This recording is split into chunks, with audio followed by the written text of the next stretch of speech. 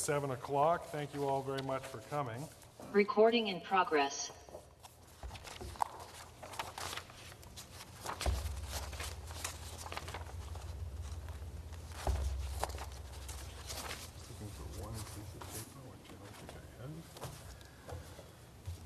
I call this meeting of the Needham Planning Board to order at 7 o'clock on June 7 rather.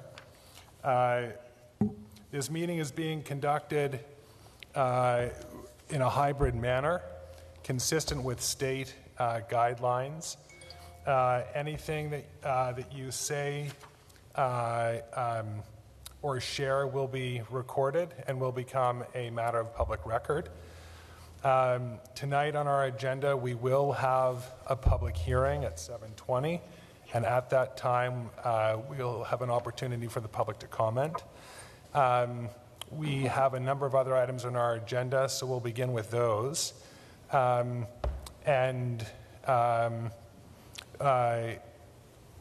think that's good to start. So the first item on our agenda is approval of the minutes from our April 12 meeting. Does anybody have any comments from those minutes? Yes, I just happened to notice as I reviewed Jean McKnight speaking, I just happened to notice as I was reviewing the red line that I and myself created, I see an error on the second page where the word is needed. It is the parking waiver now to be granted only sufficient. The word is missing, is only sufficient. So thank you. That is my fault for leaving that word out. And you're forgiven.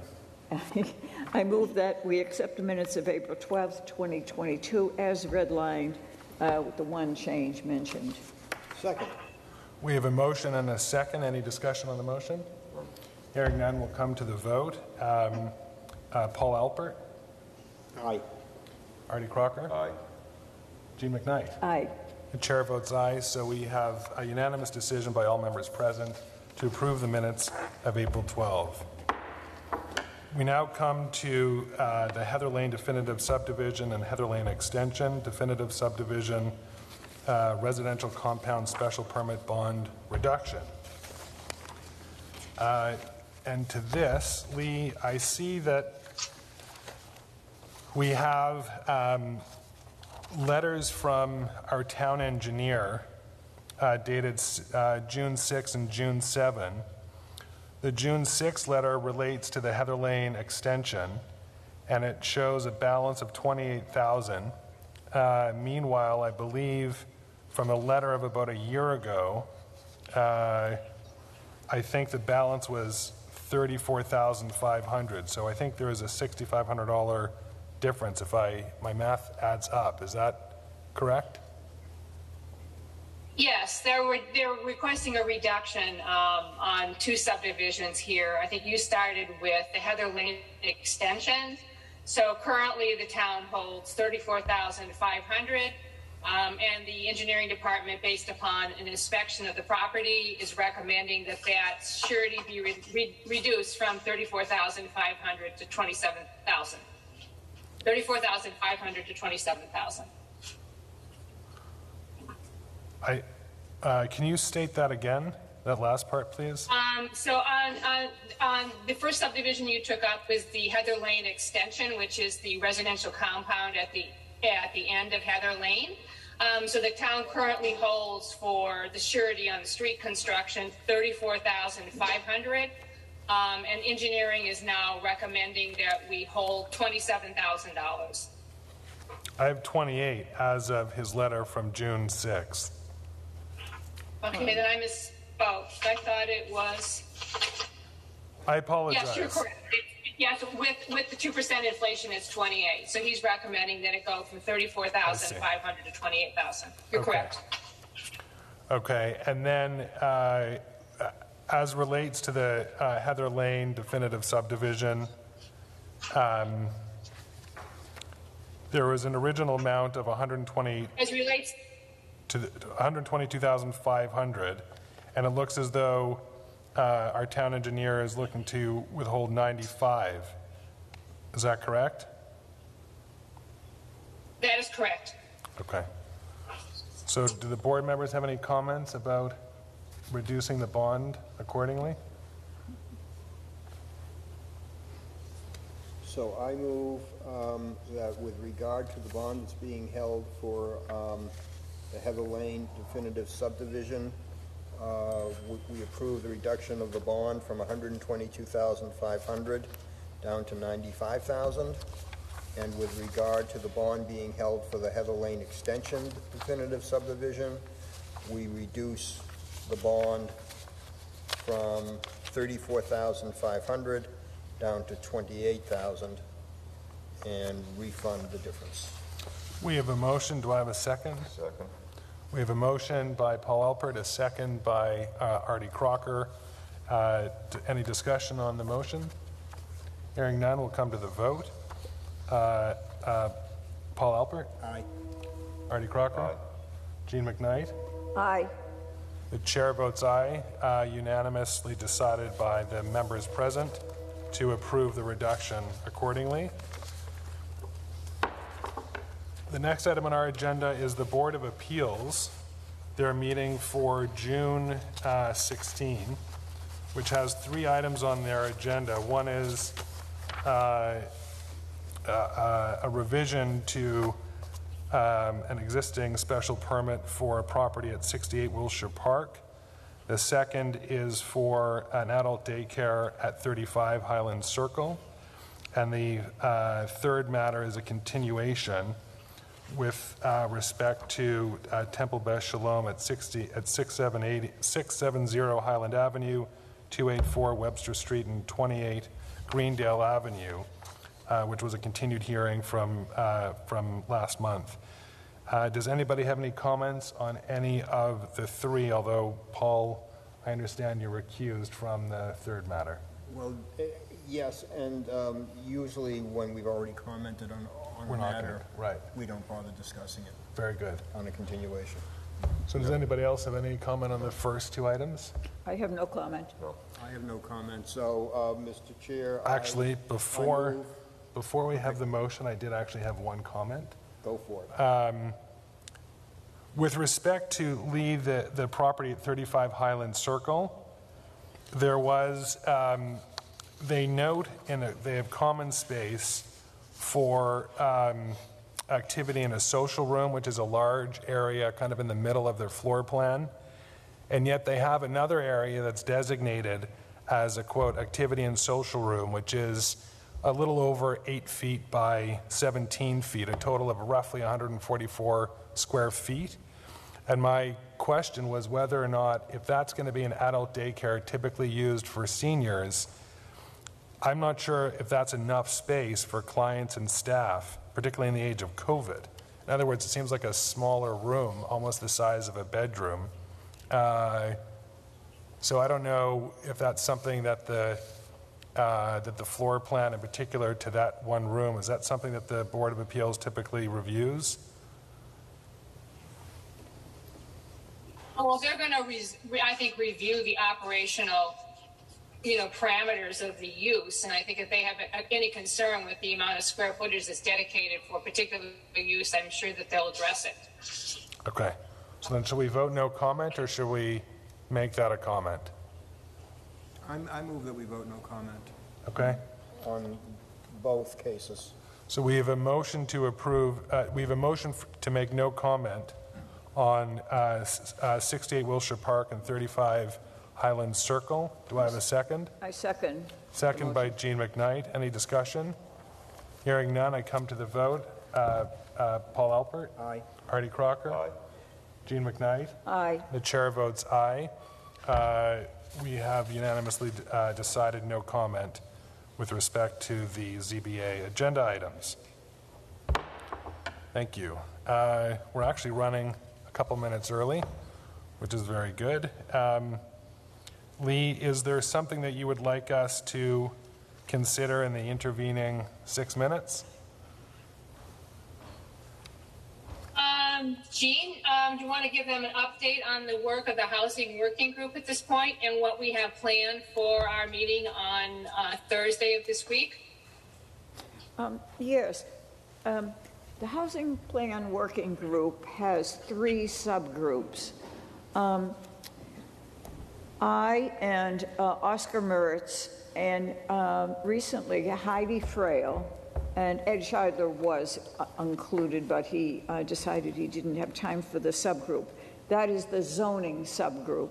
And we've been working very hard on understanding the MBTA Communities Act and the guidelines that I know are still in draft form put out by DHCD, and considering what steps the town could take to comply with the requirements of that law and guidelines, and considering other zoning amendments that we'd like to put out for discussion. And that presentation will be made by Oscar Mertz on Thursday evening. Then the other, there is a subgroup that is concerned with preservation. And I can't just recite the names of the persons on each subgroup other than the one I serve on. But that will be making, and they're persons on, concerned about historic preservation, concerned about the preservation of our small homes in Needham, and making, likely to make recommendations relating to those subjects. And then the third is capacity building. Whenever any new project is proposed, whether it's residential or, as we have before us tonight, a business development, there's a concern about what the capacity of the town is, whether it's roads, schools, water, sewer, and that committee will be making its report on any issues that we may have in that regard. When do you have a date, or when you anticipate that capacity report? That would be, all 3 of the reports will be orally given on this coming Thursday evening. I believe our meeting is at 7 p.m. and it is a Zoom meeting, if I'm not mistaken. That's right, isn't it, Alex? Yes, please. 7:15 by Zoom. Now, we're starting also the meeting tomorrow with a report by Reg Foster, the chair of the Housing Authority, who will bring us up to date on the proposal for renovation, redevelopment of the public housing developments in our town. And, the funding that recently was approved by town meeting out of the Community Preservation Act, the funding that they're seeking from state and federal agencies, and what their ideas are for these improvements that are everybody acknowledges are very much needed. So that's our agenda. This is a very important meeting. We're, in a sense, wrapping up the work of many months. And will you also prepare a written report in addition to the oral? I expect each subgroup will have a written report. Ours is still being pulled together, and I'm not sure we'll have a written report ahead of the meeting, but there will be, presentation followed by a written report. Excellent. Thank you very much. Lee, do you have anything to add about the Housing Working Group?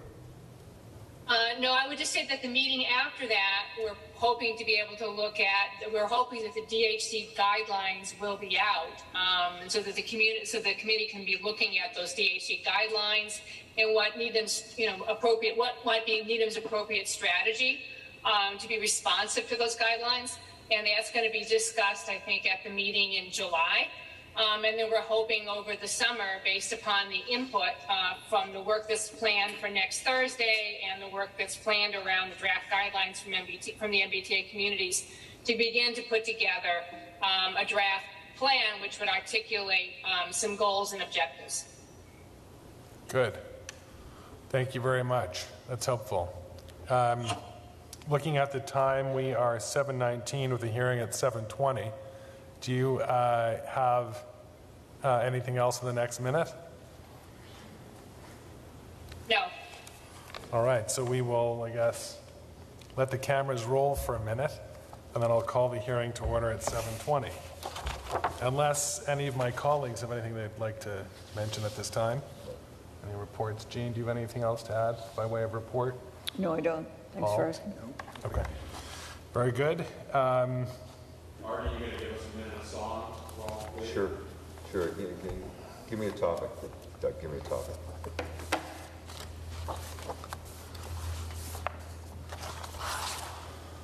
Arnie, you want to do a soft shoe with me? Sure. You can get up on the stage and do a soft shoe. After I get the hip replaced, I'll do the soft shoot. After Thursday, man, after Thursday.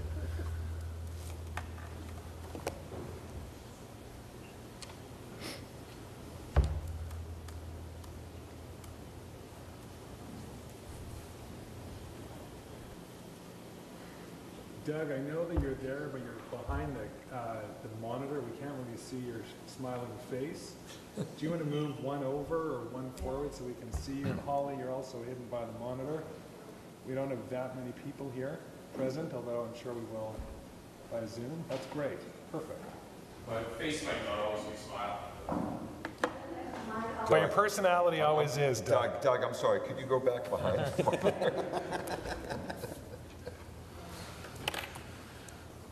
Very good. It's now 7:20. I call to order this public hearing on major project site plan special permit number 2022-02, 557 Highland LLC, being an affiliate of the Bullfinch Companies, Inc., as petitioner, regarding a proposal to redevelop the property located at 557 Highland Avenue. May I have a motion to waive the reading of the notice of hearing? So moved. Second. We have a motion by Paul Alpert and a second by Jean McKnight to waive the reading of the notice of hearing. Any discussion? Hearing none, I come to the vote. Paul Alpert? Aye. Artie Crocker? And Jean McKnight? Aye. The chair votes aye. The motion passes. I will also actually call the roll. I meant to do that at the beginning of the meeting. I'll call to make sure that all members are present, which we know physically that they are, but for the record, we should do that. When I say your name, please respond in the affirmative or present. Paul Alpert. Here. Artie Crocker. Here. Jean McKnight. Here. Adam Block is present. I should note that Natasha Spada, a member of the Planning Board, is momentarily delayed. We anticipate her joining either by Zoom shortly or in person this evening as well, and we'll record her presence at that time. And with that, our plan for this hearing, for those that are in the room and for those that are home, our plan tonight is to begin with the petitioner, and they'll have up to an hour to present a thorough overview of their application.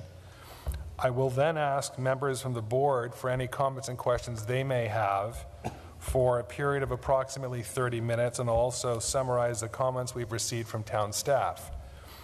Thereafter, I will open the hearing for public comment and questions and plan to continue with public comment until 10 o'clock, unless, of course, we've exhausted public comment before then. While the petitioner will provide an overview of traffic and parking elements tonight, we will focus tonight on the details of the site plan, engineering, architecture, and landscaping. Our next hearing, scheduled for July 7, will focus on traffic and parking. At this time, I'll ask Alex to bring over to Zoom the following attendees. I know that we have a number. I just, perhaps as I call your name, you'd be able to say that you are present. And Tim, I'm going to call you up to the desk if you don't mind us biting. Good. Thanks, Tim. So, Robert Schlager. Present. Very good. Eric Wyant and Tom Ertz from Stantec. Present. Present. I heard two presents. I saw Eric, and I'm assuming the other was Tom. Present. Very good. Thank you. Eric Joseph from Paul Finger Associates. Present. And Paul Finger from Paul Finger Associates. Present. Very good. Adam Jennings from AHA Engineers. Present. Very good. And Bob Andrews from AHA Engineers. Present, sir. Thank you. Elizabeth Gilman, I apologize for mispronouncing your last name, Dwayne. Have I misspelt it or mispronounced it? Yes. 2 for 2. Present. You're present and I pronounce your name correctly. Very good. Sean Manning Yes. from VHB? VBH. That's the first one, VHB. Present. VHP. Very good. All these acronyms. And Tim Sullivan, we know you're present from Golston and Stores. Thank you all for being here tonight. And again, thank you for those who've come in person. We're grateful for your engagement here. And also to those on Zoom, we're grateful for your participation as well. At this time, Mr. Schlager, would you like to begin? Yes, sir, Mr. Chairman. Thank you and good evening, both Mr. Chairman, members of the Planning Board, our neighbors, the community, and fellow Needhamites. My name is Robert Schlager. I am a principal of the Bullfinch Companies. We are pleased to be here with you this evening to discuss our proposed redevelopment of the former Muzzy site at 557 Highland Avenue into a world-class research and development and life science center. I'm joined this evening by a fantastic project team that will take us through our proposal in more detail. You've met our architect, Principal Eric Wayant of Stantec Architecture and Design, formerly known as Ed Inc., and he will walk you through the architecture of the site, the buildings, and the overall plan.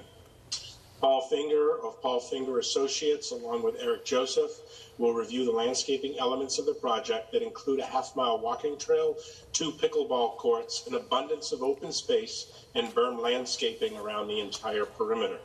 Sean Manning of VHB will highlight the transportation improvements associated with the project. Adam Jennings and Bob Andrews of AHA Consulting Engineers will outline our sustainability and resiliency strategies, all of which represent state-of-the-art design and include well building certifications, Fitwell certifications, and LEED Gold certifications proudly. Elizabeth Graham-Betsy of Environmental Health and Engineering, EH&E, will do a brief overview of potential laboratory tenancies in BSL 1 and BSL 2 should those laboratory uses be located in the premises. Tim Sullivan of Goulston and Stores will provide an overview of the zoning relief that is being requested in connection with our application. We also have the following members of our team available to answer any questions and discuss any topics more specifically if needed. They include Nick Scully of VHB, our site engineer, our general counsel, Mark Giorio, our MIPA counsel, Charles Leray, along with several other local counselors and advisors. I'd like to begin our presentation this evening by providing a bit of a background on Bullfinch. We are a third-generation commercial real estate firm specializing in the acquisition, development, construction, repositioning, and management of properties primarily across Massachusetts. We were founded by our grandfather, Samuel W. Porvu, in 1936. More importantly, we have deep roots to the town of Needham. We own and manage approximately 1 million square feet of commercial space in the town that generates several $1 million of tax revenues for the town annually. These properties include the former Allen Furniture Building at 250 First Ave, which we developed in 1997, the former Gold's Gym, now known as Maxim Healthcare's headquarters at 100 Second Ave, the former Polaroid facility at 117 Kendrick Street, the highlight of our solar array, as you will see in our presentation this evening, the former Needham Racquetball Building at 144 Gould Street, 1519 Crawford Street, the Needham Heights Post Office and Cocoa Fit Center at 844 Highland Avenue, along with 53 and 115 4th Avenue, and several others. As a proud member of the Needham community, a staunch supporter of the Charles River Chamber of Commerce, we understand the importance of developing something special on a site that will be, for years to come, the gateway entrance to the town of Needham. As you know, the property is located within the newly created Highway Commercial 1 district, established by an amendment to the zoning bylaw adopted by a 168 to 37 vote of town meeting on May 3, 2021. Following an extensive public planning process spanning back to 2013, nearly some 10 years ago. Highland Innovation Center, the name we have ascribed to 557 Highland Avenue, is proposed to contain 496,694 square feet of office, laboratory, research and development uses, along with complementary retail restaurant uses, allowing the town to realize all of the planning efforts devoted over the years that created this opportunity. In developing our plan, we have also continued that public process, having spent countless hours over the past several months talking to town boards, town departments, town consultants, neighbors, and members of the community about this project. Most recently, we have held 7 neighborhood meetings in the months of April, May, and as recent as June 1st to discuss our plans and to gather public input, all with the objective of creating a better project. The project we are presenting this evening to you in detail is a special one. Indeed, a world-class, state-of-the-art life science building that incorporates valuable public input from our friends, colleagues, neighbors, and dedicated team of highly qualified professionals. Following hearing our presentation tonight, we hope you will agree that this project, together, we can be proud of as the new gateway to Needham, leading our town into the 21st century. With that said, I would like to play a short video, which will take roughly 2 minutes, outlining the project and to give you a brief overview of what's to follow in our formal presentation. Thank you. Please start the video, Eric. Everybody see my screen okay? Yes. I'm gonna hope my kids aren't on Wi-Fi and that it doesn't glitch. Here we go.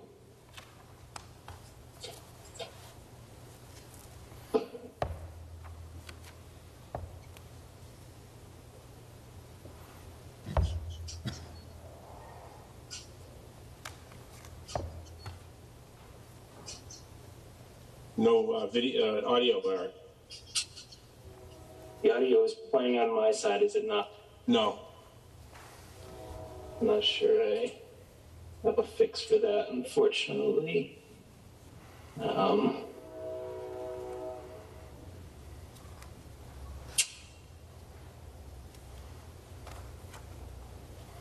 I don't see any additional.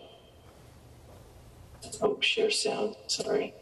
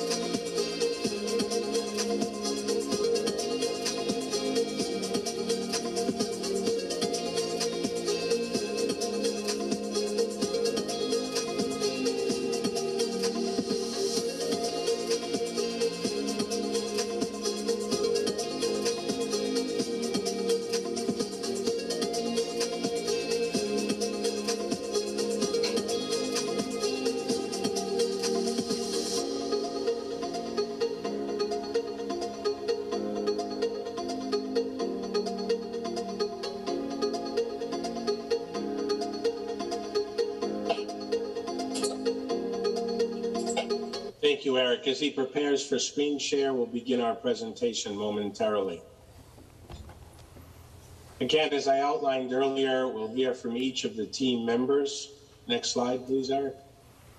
Again, a summary of our team. If you look at the consultants involved in the project, it includes over nearly 1,000 years of experience between each of the team members, dating back to Ad Inc., the founding successor entity, Stantec, which is a national company, Simpson, Gumpertz, and Hager as our structural engineers, and most importantly, VHB as our traffic consultant. Next slide, please. So a little bit of an overview, prior site conditions. What was the site previously? The site comprises approximately 9 acres of land.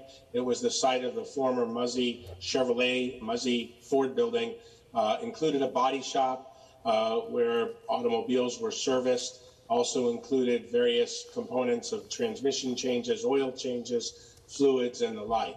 Next slide, please. So here is the site totally cleared. When we acquired the site in the month of December of 2021, our first priority was to remediate as many hazardous chemicals, materials that were on site that we could, and abate whatever underground storage tanks still remained. We accomplished that during the months of January and February. By the end of February, completed demolition and began subsurface explorations for any other remaining environmental hazards on the site. Next slide, please. A little bit of summary on Needham.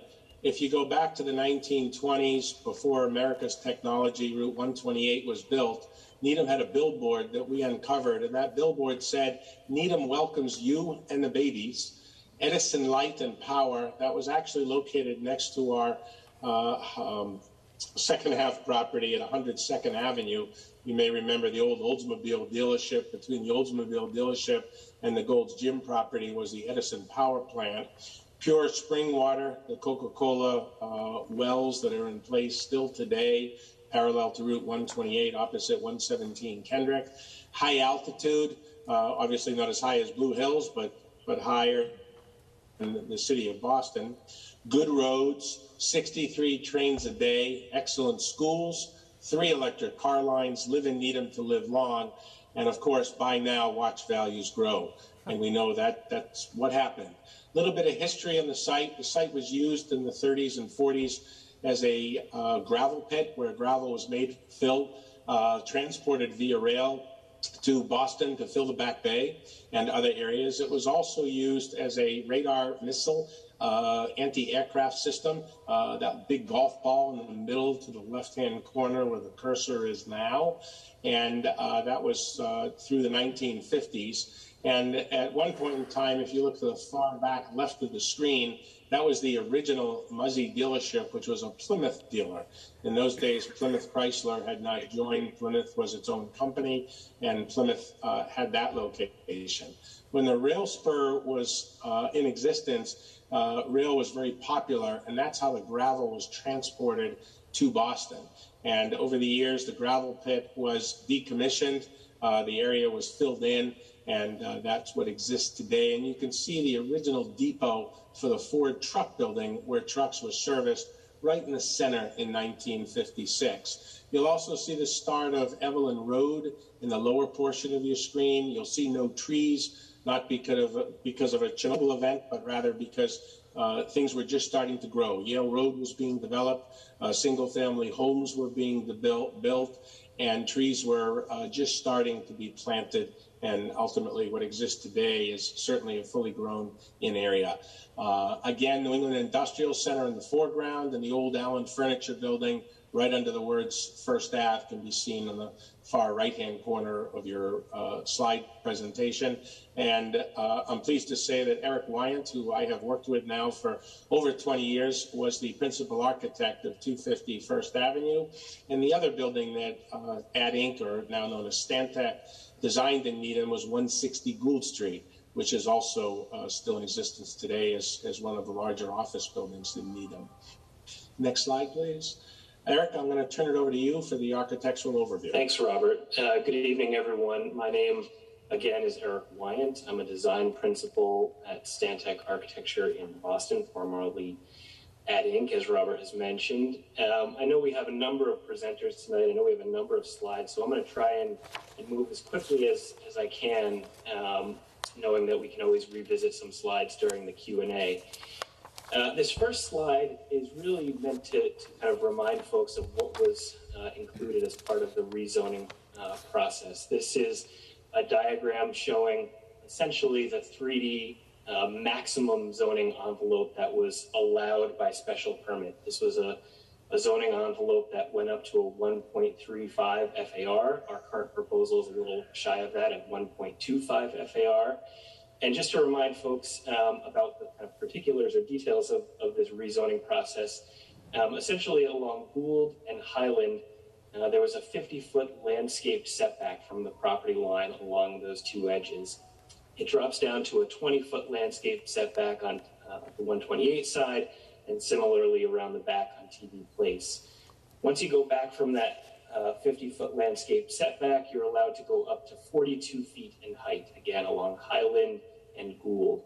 Once you step back 200 feet from the property line, you are allowed to go up to 70 feet in height, and it was in that zone that they stipulated the location of the structured parking garage, although it was capped at 55 feet in height and a maximum floor plate size of 42,000 square feet. This is a rendering showing what was submitted in our April special permit application. As the video alluded, there have been some changes that we have been making as part of the community outreach process that we've been going through, that we'll walk through. But we wanted to remind people what was submitted and then show the kind of proposed updates from that. So in essence, the building is broken down into three key components. There's what we call the south building, which has primary frontage along Highland Ave here. It's 3 stories and 42 feet in height. Stepping up from that, in the internal portion of the site is what we call the north building. This is 5 stories and 70 feet in height. And connecting the two buildings is a 2-story atrium space. This is the front door for the building. You can enter into this building and then make your way into both the north and south building. In addition, it will have amenity space for the tenants of the building. Moving northward from the office and life science building, again, in the location that it was stipulated, is the parking garage, 55 feet in height. And around the perimeter of the site, we had this idea of creating a jogging, walking fitness path. It's a half-mile long path that goes around the entire perimeter of the site. There are exercise stations along that path. And when you get to the corner at Highland and Gould, it turns into a retail plaza. We have 10,000 square feet of retail that is part of this proposal, and the outdoor retail plaza was meant to accompany that. It's a place to have outdoor tables and chairs, a place where the retail space can kind of spill out into that plaza. We also have a water feature at the corner. We know the former Muzzy water feature that lots of people love, so we've done a kind of reinterpretation of that idea that our landscape architect Eric Joseph can walk through momentarily. I should back up for 1 second. The proposed program total was just shy of 507,000 square feet. Again, as I mentioned before, it's got a 1.25 FAR, and we're proposing 1,400 hair-over 1,400 parking spaces as part of the project, which is actually a reduction from what is required by zoning, which would be roughly about 1,770 spaces.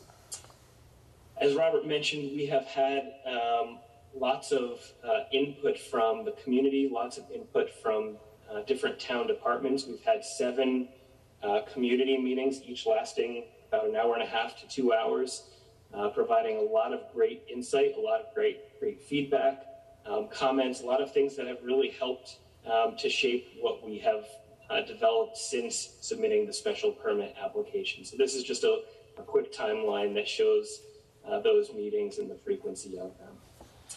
As just a high-level overview of what is kind of changed or what we're proposing to change as part of the community input, we have a list here. Really, the first 4 items are kind of landscape open space elements.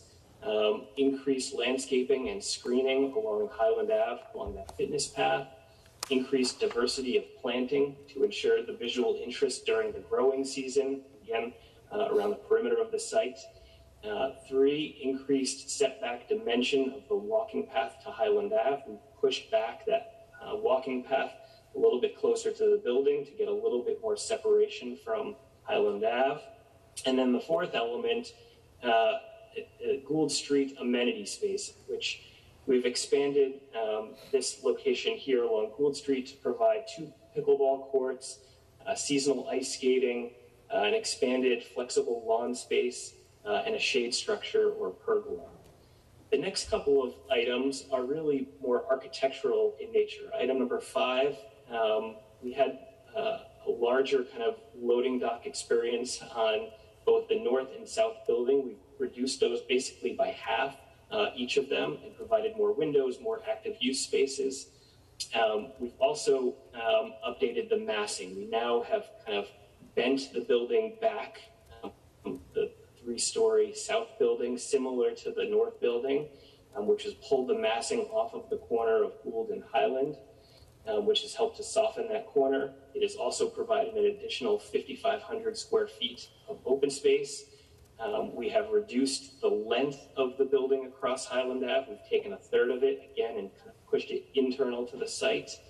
In terms of retail ideas, we've talked to the community a lot. We kind of came away with the main takeaway being that this may not be the ideal location for a brewery. We've heard a lot of comments and feedback that this should be a more family-friendly food service kind of retail space, an amenity space that is really, or retail space, excuse me, that is an amenity to the neighborhood. So we've focused on that going forward. Item number 10, we've committed to stay at BSL levels 1 and 2. We will not be going for BSL level 3. We will not be going for BSL level 4 in terms of our laboratory use. And then lastly, we have increased our commitment to EV plug-in stations across the site to 25%. And then one other bullet point that fell off this list, above the entire footprint of the garage, we're actually hoping to include a PV solar array. It's a little bit undefined in the zoning in terms of how we can accomplish that, but it's an idea that we're interested in pursuing and obviously working with the town to achieve. So this is that same perspective aerial rendering showing some of these updates. Just making my way around the image, you can see the Gould Street amenities with the 2 pickleball courts, the expanded lawn space, the pergola and shade structure. As you make your way around the perimeter, the half-mile walking and fitness loop remains the same.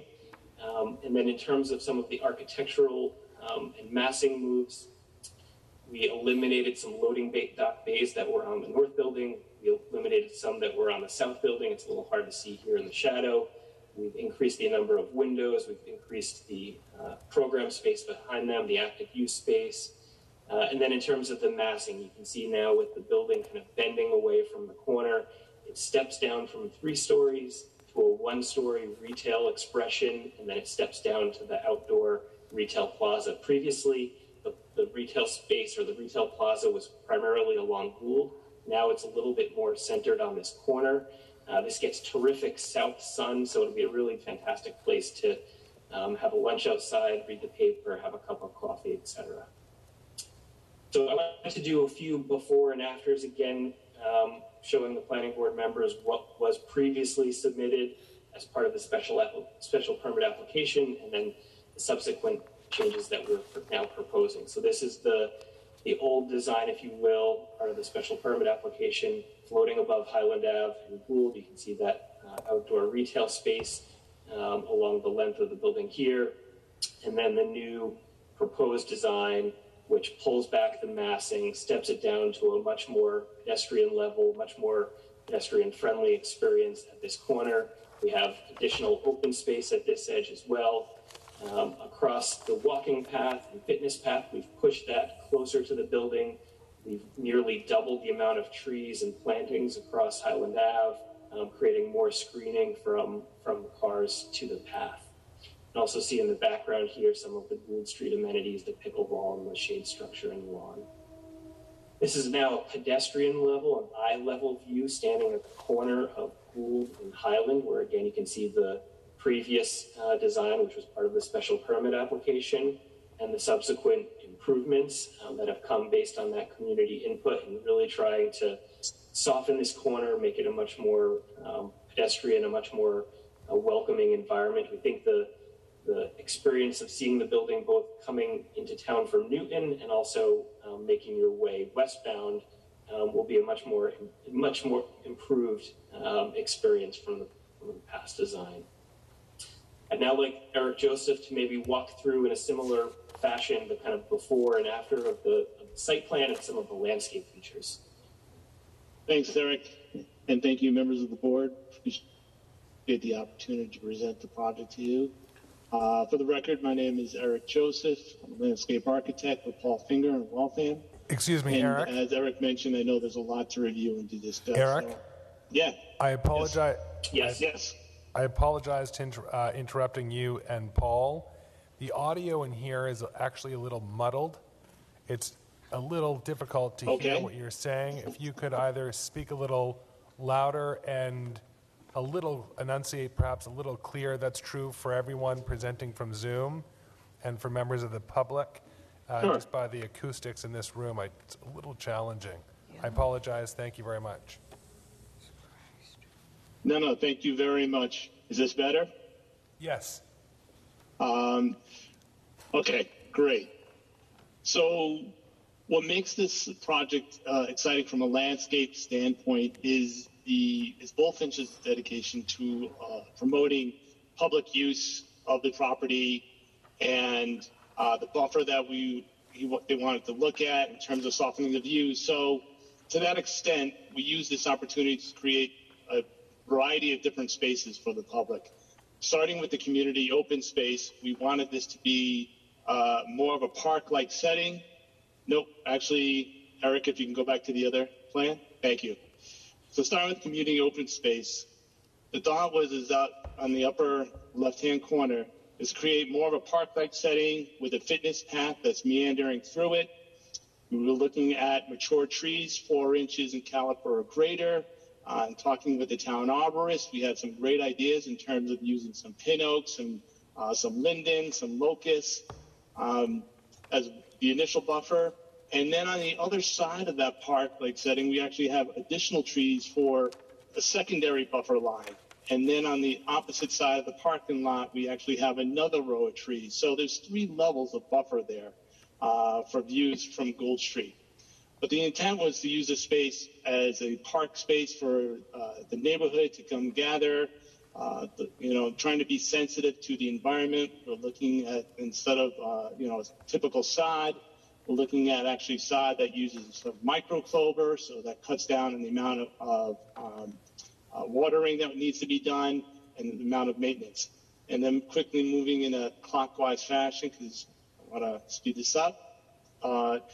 You'll notice that we go into some smaller open spaces by the retail area. Then we have the retail plaza where we're looking at some pavers. This is a little bit more of an urban type of setting where, again, we have some mature trees along Gould Street, and then coming around Highland. We have the opportunity for the water feature to install the water feature back.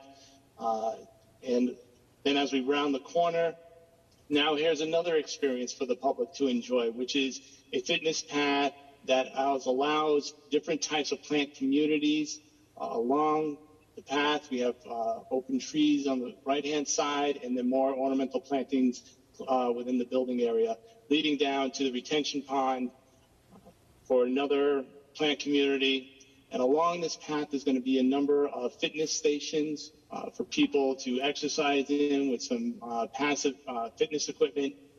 And then the path leads back around the garage. And as Eric mentioned, it's a half-mile path. So that's where we started with. And through some great ideas with the neighborhood and also with some town consultants, go ahead, Eric, change. We actually are proposing a number of improvements to this. One of the things that we heard was that there was concern about plantings and how much lawn there was. There was thought that maybe there was going to be a lot of lawn. we actually reduced the amount of lawn that's going to be here to just down to 2-3% of the property.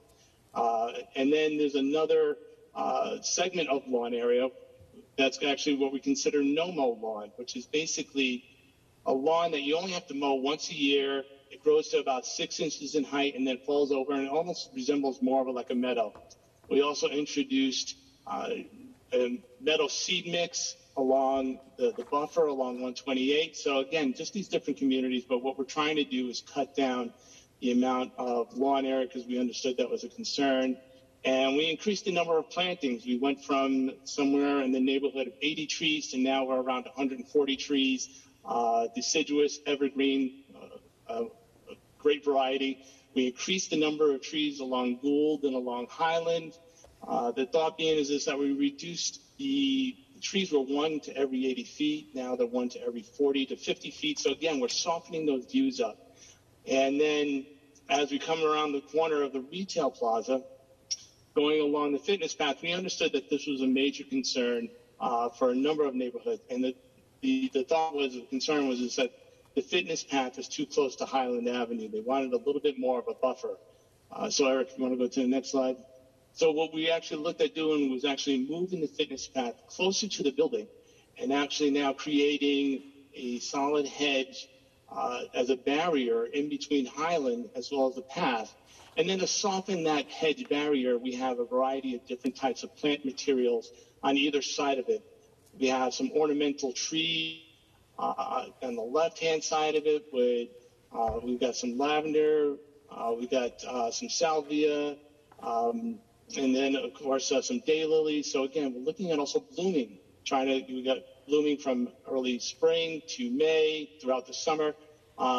So we're just trying to create this exciting diversity of plant material all along this path. And then one of the other areas that was brought up was the open space in terms of how can we make it bigger? How can we make it more of an opportunity for the neighborhood? So we actually widened it. We widened it so we can provide a couple of pickleball courts and then a nice lawn area. And then that's actually probably going to be more of an artificial turf, only because the thought being is that there's an opportunity here to take that green outlined area and actually cover it with a skating rink. So this way now we have some seasonal use for the area. And along with that, we have a pavilion that we were proposing alongside of it. So this way it's another gathering area, also a place to either cool off during the summer months or actually gather during the winter months, put the skating rink, the skating on. And then we have a lawn area to the other side of it. And this is more of a passive use. The thought being here is a variety of activities between kids activities or yoga activities or food trucks. The thought was just to provide more of a potential for the neighborhood to come and gather and to use it as they actually see fit. So there's a number of other improvements that we've done to the landscaping, aside from increasing the number of plantings and number of, and reducing the lawn area. But I know we're running short on time, so I'm actually going to turn it over to the next. Thanks, Eric. I'm going to speed up a little bit. These are showing the improvements that we've made to the loading docks, loading dock locations. Again, as I mentioned before, we've reduced the number of bays. We previously had 4 loading dock bays. We've now reduced that in half to 2. We've expanded our internal cafe space, so getting active use along the Gould Street elevation. We've added more windows at this location as well. Similarly, on the south building, we've reduced from 4 bays to 2 bays for the loading. And here we've added a new internal bike storage room and repair station that is directly across from the front door of the building. So a real improvement, we think, in that location as well. This, again, is a view standing on the Gould Street sidewalk looking at the building that was previously submitted as part of our special permit application. This is the updated design where you can see now the sidewalk treatment, the shade structure, the lawn space, the pickleball courts, and then some screening and the building beyond. We've tried to select a few key locations to provide a little bit more glass, a little bit more visual interest at some of the kind of key corners of the building that you'll see on some of the perspectives. This was a view that was asked at a number of the community meetings. We've only recently added it, but we wanted to make sure that we showed it. This is a view taken from the intersection of Sachem and David. So this is looking at the previous design, again, where the building along Highland stretched really from corner to corner. And then here with the updated design, now with the building bending back, it's a much softer, much more gracious kind of relationship from that intersection to the massing beyond. I know this is a difficult drawing to look at. There's a lot of information that we're trying to pack into it. This is showing a rooftop kind of plan or perspective, showing the mechanical equipment that will be on top of the roofs of each the north and the south building. The key takeaway from this slide is that we are fully compliant with the roof screen height being a maximum 15 feet. We are fully compliant with the rooftop mechanical equipment also being capped at 15 feet. And we are fully compliant with the maximum roof coverage of both enclosed mechanical penthouse spaces and the rooftop equipment itself at 25%. Just diagrammatically, the building is broken, each building is broken down into 4 pairs of air handlers. So there's a pair at the front and at the rear of each of the buildings, and then there are 2 more pairs that are internal to the plan layout. Because of the organization of these buildings, it's critical to have kind of an even distribution of this equipment across the mechanical penthouse levels. Just a little bit more detail in terms of what the facade approach is. We're thinking about a very kind of warm, earth-toned, almost terracotta coloration of this material here. This is a GFRC, which stands for glass fiber reinforced concrete panel. It's about a 1 or 2 inch thick panel. We're hoping to panelize the entire building into a series of modules that will come with the windows already set into it, so that the erection time for the project for the facade will be a little bit quicker. Across the top of the building where we have our mechanical roof screens, we have a very interesting kind of profiled metal panel. We have some expanses of curtain wall that you can see here, and some charcoal metal panel that frames those elements. And then at the main entry, that atrium space, we have this idea of kind of a gradient of mullions and white metal panel. And you can see here the coloration that we're kind of going for with the GFRC material for the facade. Usually when people hear GFRC, they think of a 1980s kinds of buildings, but this is a material that is incredibly flexible and incredibly interesting for architects to work with. We wanted to show some precedent images of what can be done with this material. You can have a variety of textures and forms across the surface of it. You can do lots of interesting compositional things with the windows. And then here you can see an example of what we're planning to do in terms of panelizing the facade, again, so that the panel comes with the windows already installed, and it can go up in a much more quick and simple manner. In terms of the parking garage, this is going to be a structural precast expression for all of the garage structure and facade kind of key elements. We've done these a number of times on a number of projects. You can achieve a number of textures and finishes as well. This is an example of a project in Cambridge that we did. We do have some glass kind of curtain wall expression at the head house where the primary stair and elevator are.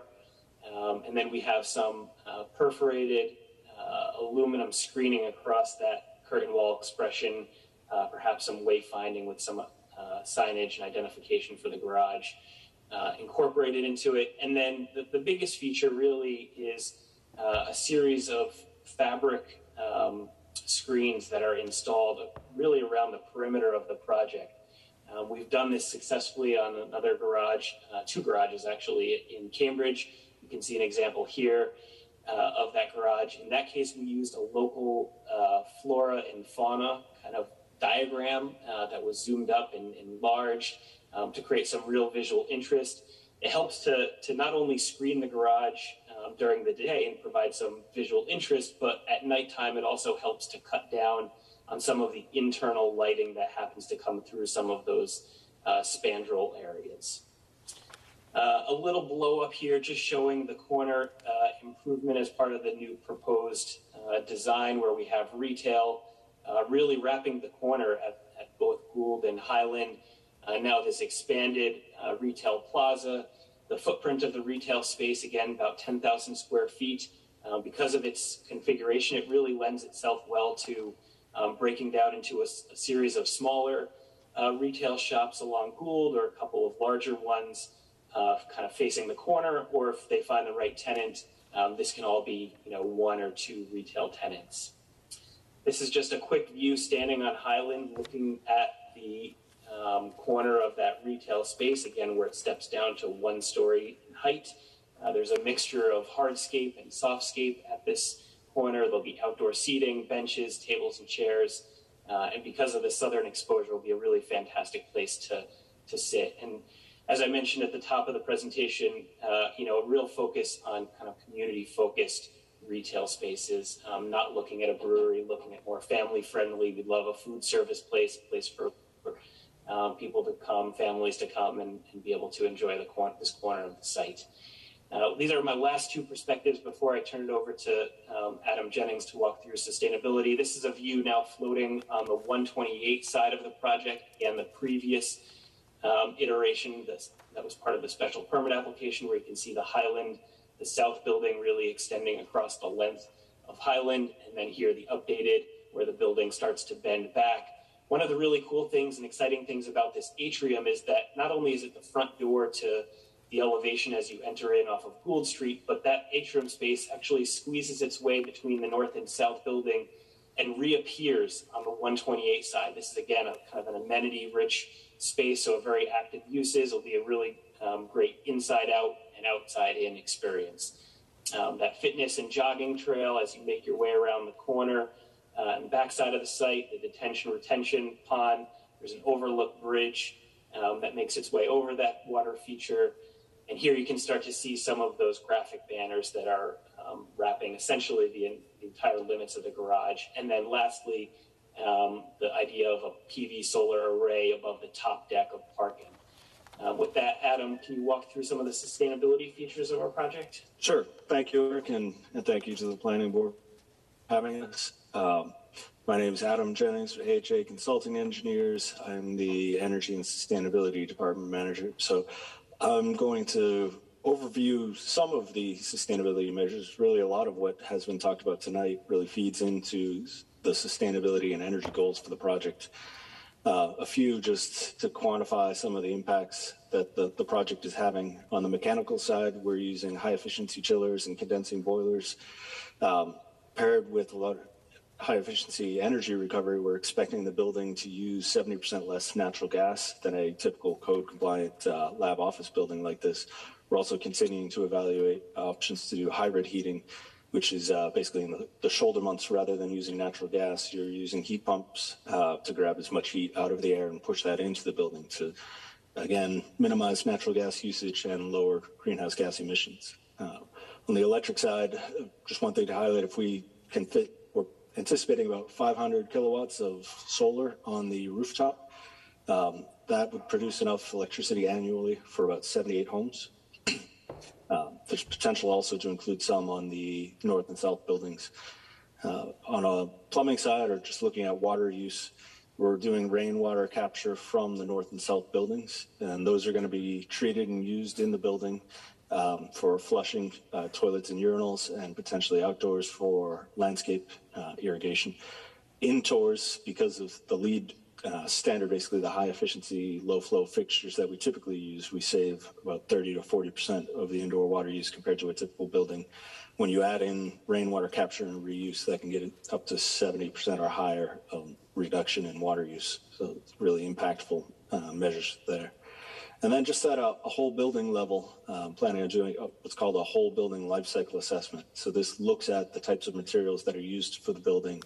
It evaluates their environmental impact from the time that they're dug up from the ground through transportation, use in the building, and eventual disposal of those materials. So some of the big impactful materials there are concrete and steel. So we're evaluating the impacts of those materials and finding alternatives that can help lower the overall environmental impact. Next slide, please. So we've talked about 3 different certification systems that are being committed to for the project. So this is an example checklist for LEED. The other ones that have been mentioned are WELL and FitWell. So LEED is basically leadership in energy and environmental design, really focuses on making the building as efficient energy-wise and environmentally as possible. There's multiple different strategies across a variety of categories here that feed into that, and we're committing to LEED Gold, which 40 points is the minimum to get LEED certified, and then there's LEED Silver at 50 points, and we're committing to Gold at 60 points.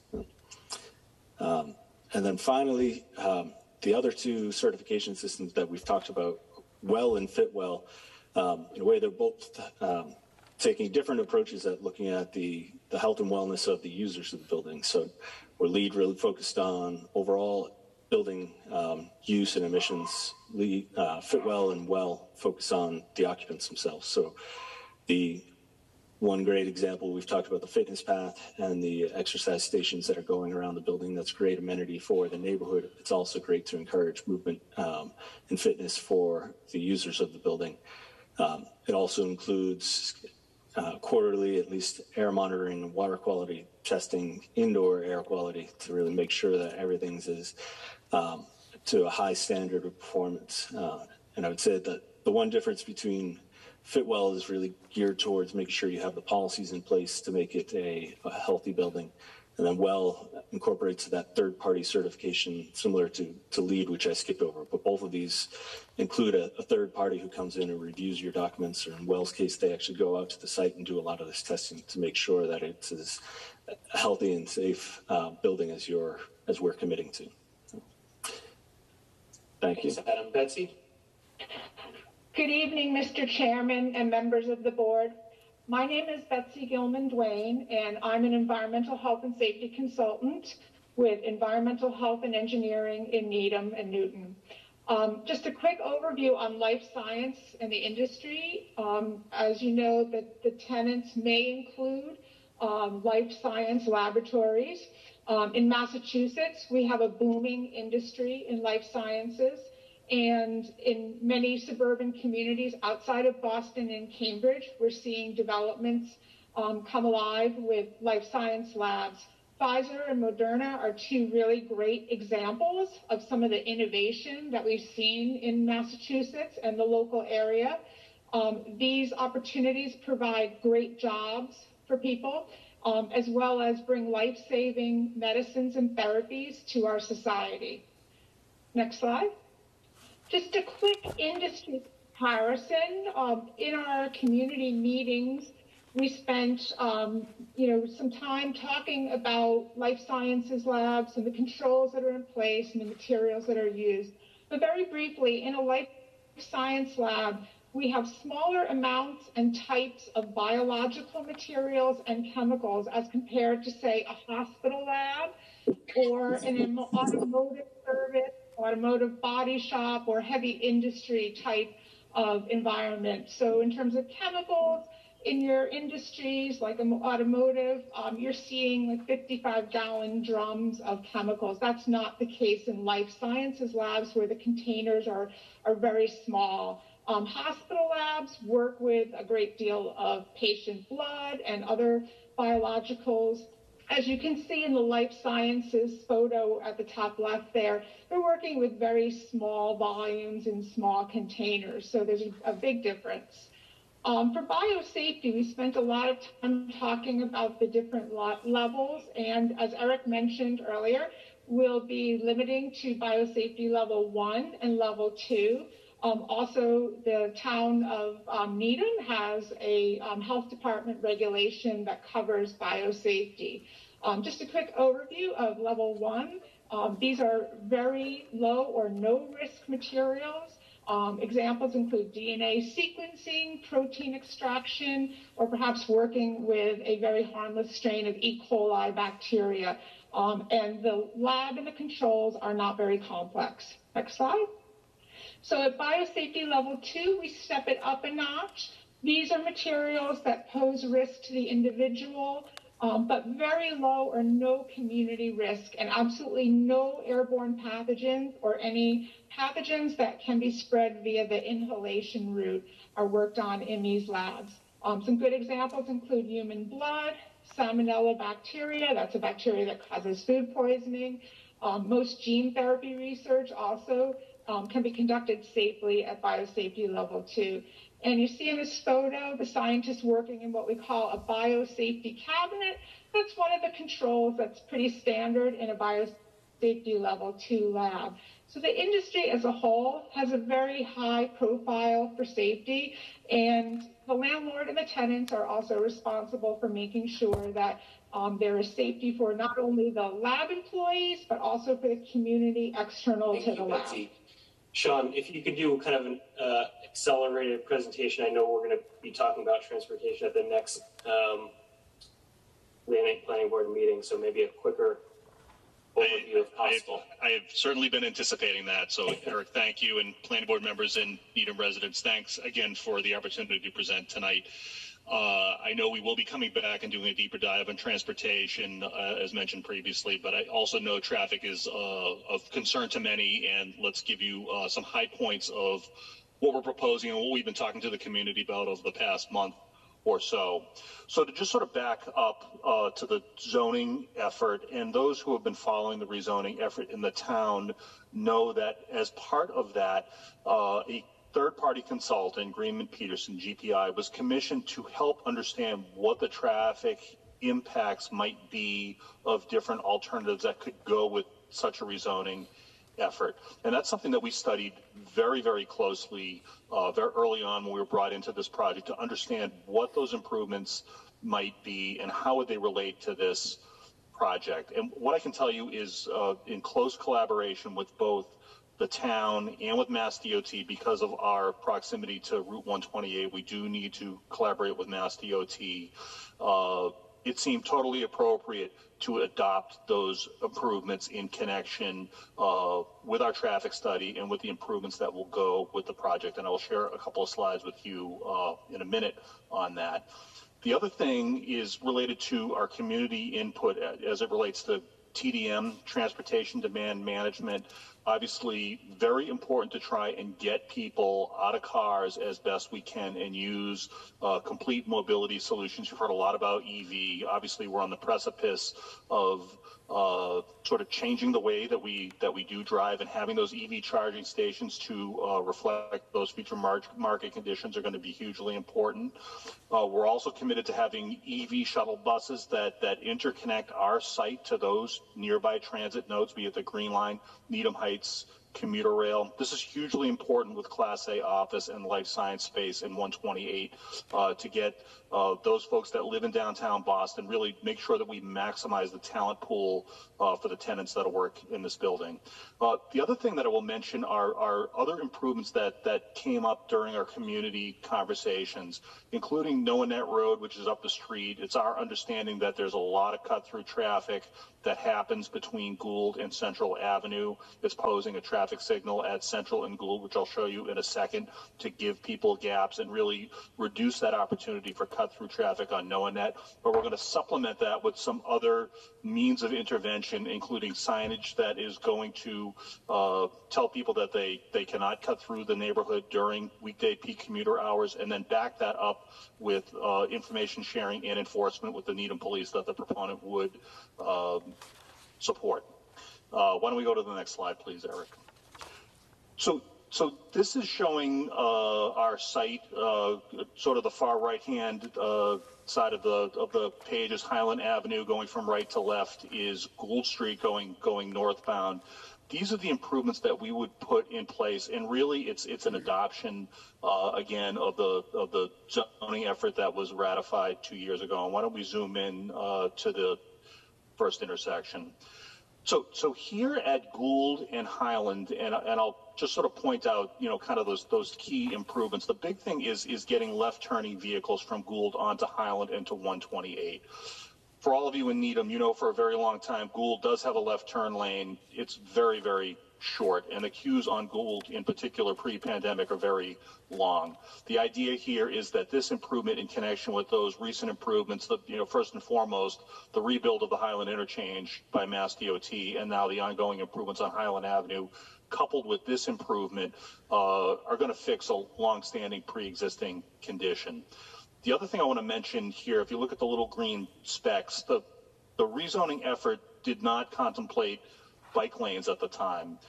We certainly believe having complete mobility for pedestrians, cars, and bicycles is hugely important.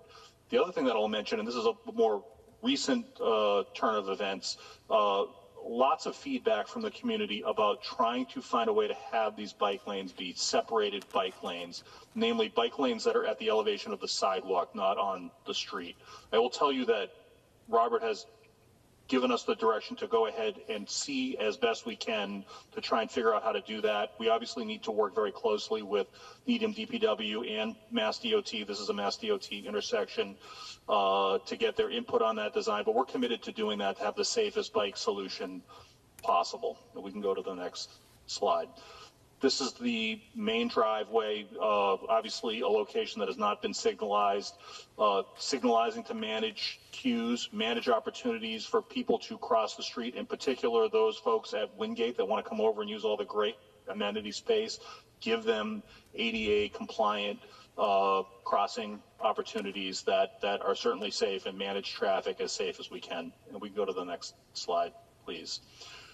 This is TV Place, and again, we want to manage volume here at TV Place. This serves Channel 5.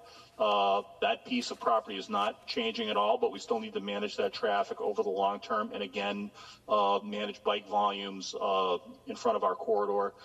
As you get past TV Place, Gould Street narrows back down. It becomes much more residential. Once we get to that point, it becomes more challenging to introduce bike lanes. We will likely go to Sharrows at that point, which is share the road symbols and signs because of that narrowness. We can click again. And then at Gould and Central, adding a traffic signal, more so to create gaps and slow traffic down on Central Ave as opposed to managing heavy traffic volumes. And before we turn away, just a couple of other things that were relatively new. We did get some feedback on Hunting Road, and one of the things we're going to do relative to speeds on Hunting Road is consider radar embedded speed limit signs, and again back that up with enforcement to try and slow folks down. And then a really recent development, a comment came in about those folks that are in the Noanet neighborhood that want to come to our open space, that the sidewalk conditions along Gould are not terribly good. And that was a very recent commitment by Bullfinch, which is not in the slides, but when we come back in July, we will certainly have those updates. But rebuilding those sidewalks from the Noanet Gould intersection up to our site is now part of the project, I'm happy to report. So thank you very much. Look forward to coming back in a month and sharing a lot more detailed information with you, but happy to answer any folks' questions this evening. Thanks. Thank you, Sean. Tim, do you want to take it from here? Sure. Thanks, Robert. For the record, Tim Sullivan of Wilson's members of the board. We submitted an extensive application which included a letter from the going through the zoning districts, the relief we're asking for, and how we comply. So I will just touch on those things tonight. So first, just to talk about the relief we're asking for. Yes, excuse me, could you bring the mic closer to you? Sure. Even closer, even closer. Is that better? I don't know, his mic may not be on. Is it on? Say. Try it now. Okay. Sure, I'll speak louder. So just first to talk about the relief we're requesting, and I'll touch on the special permits by categories of what we're asking for. So first, with respect to relief under the Highway Commercial 1 dimensional requirements. So we're asking for, as the board knows, the Highway Commercial 1 district allows for certain as of right dimensionals allowed to go up by special permit. So we're asking for an FAR, floor area ratio, of 1.25. We're also asking for, with respect to the north building, a height of 70 feet and 5 stories. With respect to the south building, a height of 42 feet and 3 stories, and a parking structure of 55 feet. So those are the special permits we're requesting under the Highway Commercial 1. We're also requesting special permits for use. As Eric and others talked about, we do want to have restaurant, retail type uses complementary to the office laboratory use. So we're asking for a special permit for restaurant, which is required, as well as if we have a single retailer that goes above 5,750 square feet, up to 10,000 square feet, you need a special permit for that. That will be defined based on final tenanting and the like, but we want to have that relief so we have that ability for those complementary uses. We're also asking for a special permit for parking. As Eric and others noted, the parking required based on the zoning bylaw is 1,689. But we're proposing 1,408 spaces, so we're asking for the relief for that delta. Our application materials demonstrate how that supply satisfies the demand. VHB submitted an analysis. We walked through that in our application, so we're asking for that relief. This site also has significant grades to it, so certain retaining walls are above 4 feet, and that requires a special permit. And then finally, as a project that has more than 10,000 square feet or 25 or more parking spaces, we need major project site plan review special permit. So we spent a lot of time on this project, and the application goes through in detail, you know, the landscaping, the buffering, the transportation, the loading, the tax revenues here, net of costs are over $5 million. The sustainability we talked about, this site is an impervious, completely impervious site that we'll do environmental cleanup on and have advanced stormwater on.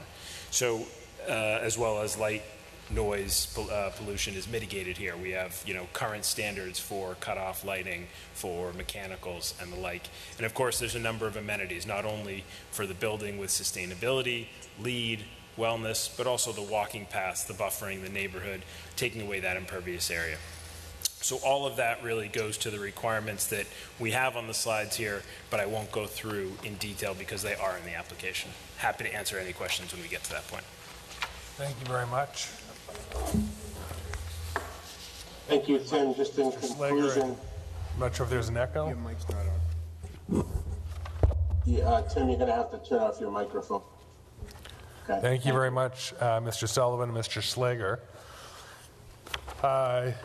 I see that there's been a number of updates from the packet that we had received based on plans from March 30th. I would now like to take an opportunity to invite my colleagues for any comments or questions, and I'll start with you, Paul, alphabetically. Thank you. Thank you, but I'm going to pass for now. I'm kind of overwhelmed. It's a very large project. There's a lot of information. I'd like to hear from those who are here from the neighbors and see what they have to say before I start asking questions. I just note that on some of the zoning relief, except for the FAR, or for the building heights, you seem to be asking for the maximum that are allowed by the special permit. I just note that for the record. Other than that, it looks like a great project. And it also looks like the developer has listened closely to the neighbors at the community meetings and have incorporated a lot of their suggestions, and I greatly appreciate that. Thank you. Artie? I certainly have questions, but I actually agree with Paul. I'd love to hear from the public before we step into the fray. I think that'd be great, and make sure we give them as much chance as possible. So thanks, Paul. Great idea. I'm going to ask Alex, do you know, can you see whether Natasha is present on Zoom? Eric, can we ask you to stop sharing your screen momentarily, please? I am present, Adam. I've been listening in, and I'll be there momentarily. Okay, so I will hold on you momentarily and allow you to get here. Safe driving in the meantime, and in the interim, I'll call on Jean. Do you have any comments? Yes. I did attend one of the community meetings and came away with a few concerns, and I'm glad to see that some of them have been addressed, but I still do have some questions. What I was glad to see addressed was what looked like a long, unbroken, uninteresting building along Highland Avenue. And that being the way we all travel into our town, I just didn't like the looks of that building. I think making the facade of that building considerably shorter and putting in a plaza at the end is a very good improvement to the plan. So I'm glad to see that. And I don't know whether any further design improvements to the facade of the building are needed. I did read the letter from the Design Review Board, and that board didn't seem to have any major issues, so perhaps the changes that were made are sufficient. I was concerned about the 5 loading dock stations, 2, 3 on one building, 2 on the other, and now I see that's been reduced to 3, 2 on the north building and 1 on the south building. So it's better than 5 for sure.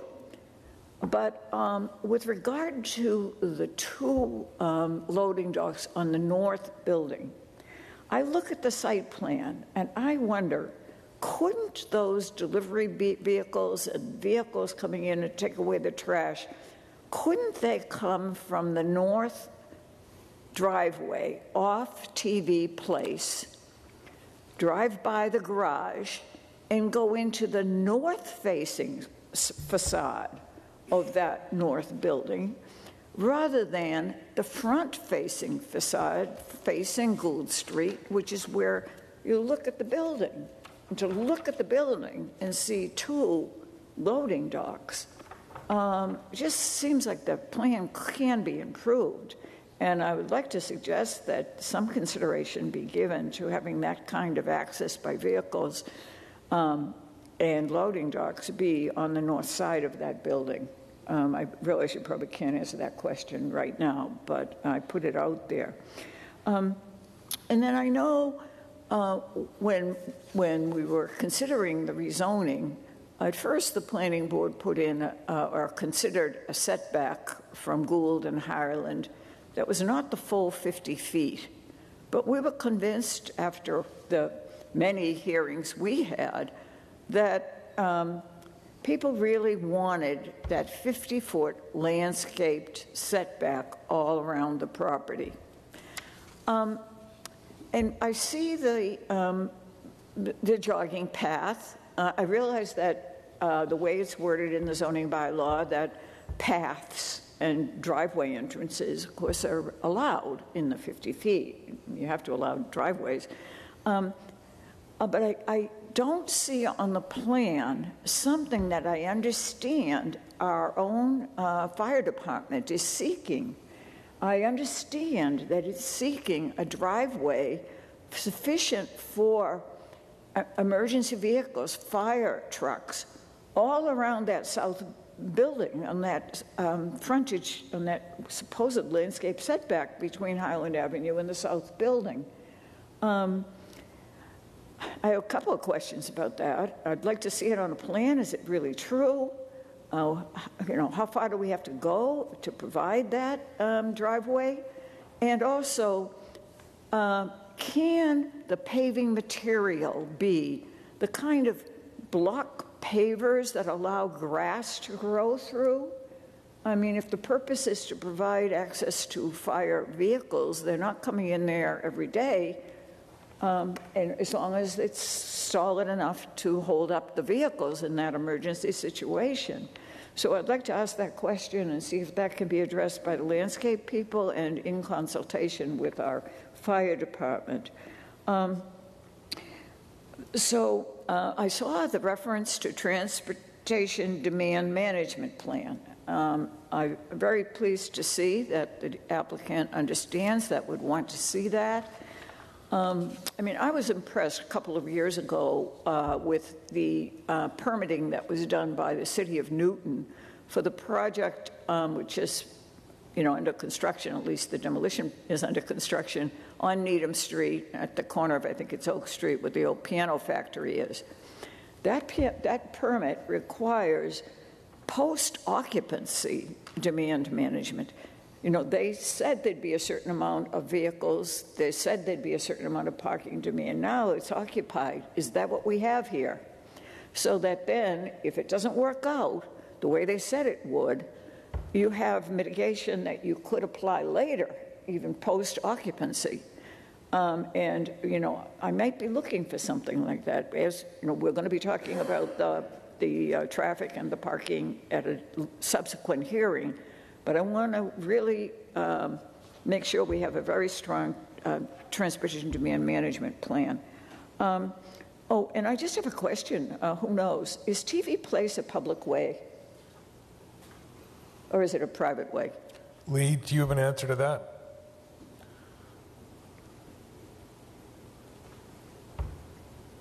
I believe it's a public way. Can you say that a little louder? I'm sorry, it's hard to hear. I believe that it's a public way. Thank you. You believe it is a public way? But okay. But Jean, I really, I want to check the assessor's maps, and I don't have immediate access to them, but I can get you an answer. Okay, because I was thinking again of those trucks coming in.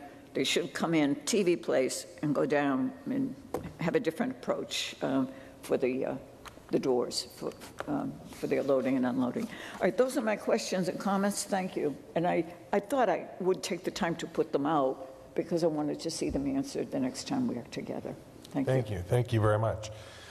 I have a number of comments and questions myself. Some of these you may address through the subsequent hearing, or you may have answers to now.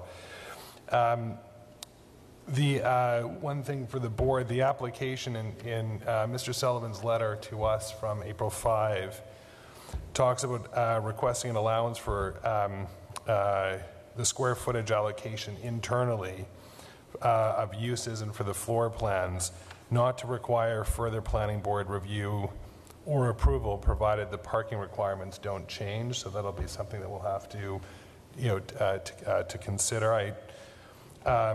I understand the request, and I'm sure Lee can speak to our history on that. I don't know if we need to establish some kind of standard if the floor plans change by 25% that have some additional impact elsewhere that we may have to review it, but I certainly understand the request and we'll look into that.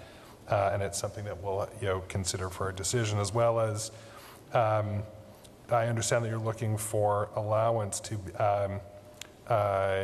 be able to complete the project in phases, with a certificate of occupancy being available for one building and not necessarily for both buildings at the same time if one building's not finished and you're otherwise able, I guess, to tenant it up. So that's something that, for the board that we'll have to consider, in the short months ahead. I note that the town manager's letter from April 26 to the state in response to the applicant's ENF mentions improvements on Gould Street to accommodate increased traffic, as does Mr. Sullivan, your letter from April 5 on page 14. And this really comes up with respect to the setback at Gould Street. So one question that I have for now is your, and this may be for your engineers, is your setback for Gould Street and Highland Avenue measured from the current layout of Gould Street and Highland Avenue? Do you have the ready answer to that, or? Sure. Right, Great. yeah, I can answer that. Great. It is measured from the current lot line. Yeah, oh, sorry, Eric. Yes, from the current lot line. Yeah, I was just going to say that, we used the zoning documents that were part of the rezoning and showed a diagram for the setback taken from the property line. We used that information to set the setback dimension. Thank you, Eric, and thank you, Tim. I presume that you'll discuss with our town engineer and town council whether and how this site plan may need to be further modified to be measured from what would become the new layout of Gould Street. Yep. And any impact that would have. So I'd like to see for our next hearing in July some progress on that or resolution on that question. Sure. I'm just quickly going through my list. I know that Natasha had a comment or question. We're going to wait for her. In terms of the lighting, what time do you anticipate the lights inside the buildings and the garage to turn off? I think Robert can probably speak to that best. Robert, do you have the detail at this time? Sure. So first of all, there's an energy management system that controls lighting. Lighting is based on occupancy sensors and motion as well as sound. So basically office hours will be between 7 a.m. and 7 p.m. So automatically when someone leaves their office, whether it's 4 p.m. or 7 p.m. or 8 p.m., the lights will go off 15 minutes later. If they don't go off because of a motion failure or motion complexity or a vacuum cleaner, they have a safety fail mechanism that automatically sweeps all of the lighting modules and shuts them off at 11 p.m. no matter what. Thank you. We can program that time and adjust it, whether it's 11 or 10, but we want to be overly sensitive to neighbors so they're not seeing lights. I'm sure it was awkward for the neighbors all those years that Muzzy had the tall 50-foot light poles with the floodlights blaring on the cars for sale. Thank you. It's a little hard to hear. I apologize. Would any lights remain on overnight, either on the at the exterior or interior? No, sir. Absolutely not. There would be no lights on at night within the office buildings. There would be minimal light on inside the garage. That light would be set at 10% for life safety reasons, and those life safety reasons would allow egress illumination for the stairwells and emergency access rooms. Thank you very much. In the letter that we received at the time, as of April 5, the proposal suggested a LEED Silver status, but from the presentation today, we see that that you're looking to achieve gold. Are you committed to the gold standard? Yes, sir. Both Inch's commitment is for ES&G at minimum gold level. Excellent. Thank you.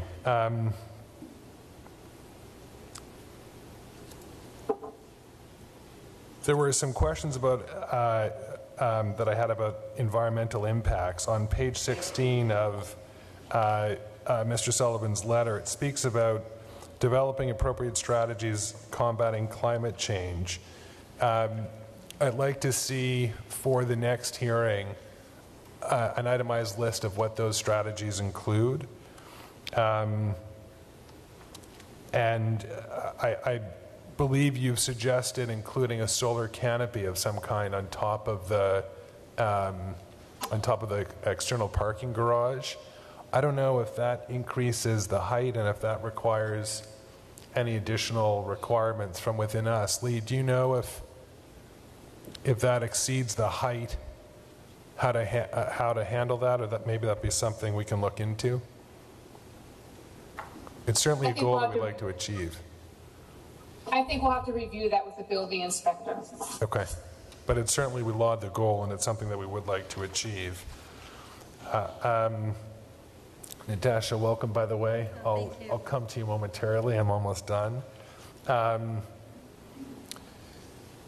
There is some detail in the original plans of March 30th that reflect the impact of parking, and the calculation of, I believe it's 1,408 spaces, relates to a ratio of 1 to 300, yet there may be an opportunity to reduce that parking further if there is a tenant that occupies, I believe, more than 50,000 square feet of space. What I'd like to see, in particular because we're speaking about parking and traffic at our next hearing, is what the net total would be. If it would be further reduced from 1408, would it be 1355? And what impact that would have, for instance, is there a potential to reduce one of the levels of the structured parking? And what impact that could be? Or there may be other benefits by removing some parking on the surface in front of the buildings. I have other comments and questions as relates to parking and traffic, but I'm going to put a pin in it and pick that pin up again or take it out next time. And at this point, Natasha, I'd like to recognize you. Thank you. So the first thing I want to say is that I've been pretty impressed with community outreach and in general the way that the project has developed and continues to develop. So really impressed with it, and all the changes that have been made, including the scale on Highland Avenue and the corner kind of condition, and then also the green amenities that are happening on Gould Street. So I think it's continuing to develop, and it's, to me, you know, significant amount of development. So my comments are more for the development as it continues to develop, and so. The first one is just in general that this project is next to a residential area, so hearing from the community also is really important, as some of you also mentioned. But from my observations, the scale of the building is much better on Highland Avenue, but the scale of the building off of Gould Street is still pretty large. So as you develop the building, understanding not only the materials, the GFRC, but the opportunities with the glazing to break it down a little bit so that the scale is appropriate to the residential neighborhood that it lies in and is respectful of it. The same with the parking garage, understanding, I know that you have some metal on the main part, and then you have some, just understanding the development of that and the opportunities for that to make sure that we're really sensitive to the community, to me is really important. I share a little bit of Jean's concern with the loading. I understand that you reduce the loading, which is really admirable for this type of a building. The one that concerns me is the one that's right next to the driveway, and then making sure that the other one is screened well enough so that it's not these, gaping holes. But I understand that there are constraints on the site, so just the development of that would be really good to see. The one question that I have is, you're creating this green belt across the site, but I know that there's a little site across from what's it called? TV Place. TV Place. I was going to call it TV Way. Retention pond areas. And that would be good to connect it, because doesn't it also connect over to kind of the rail trail or whatever that would be in the future? If there's an opportunity of having some kind of connection, I'm looking at page 4 above the little building. Any improvement to kind of connect it to make a larger green belt would be, I think, advantageous.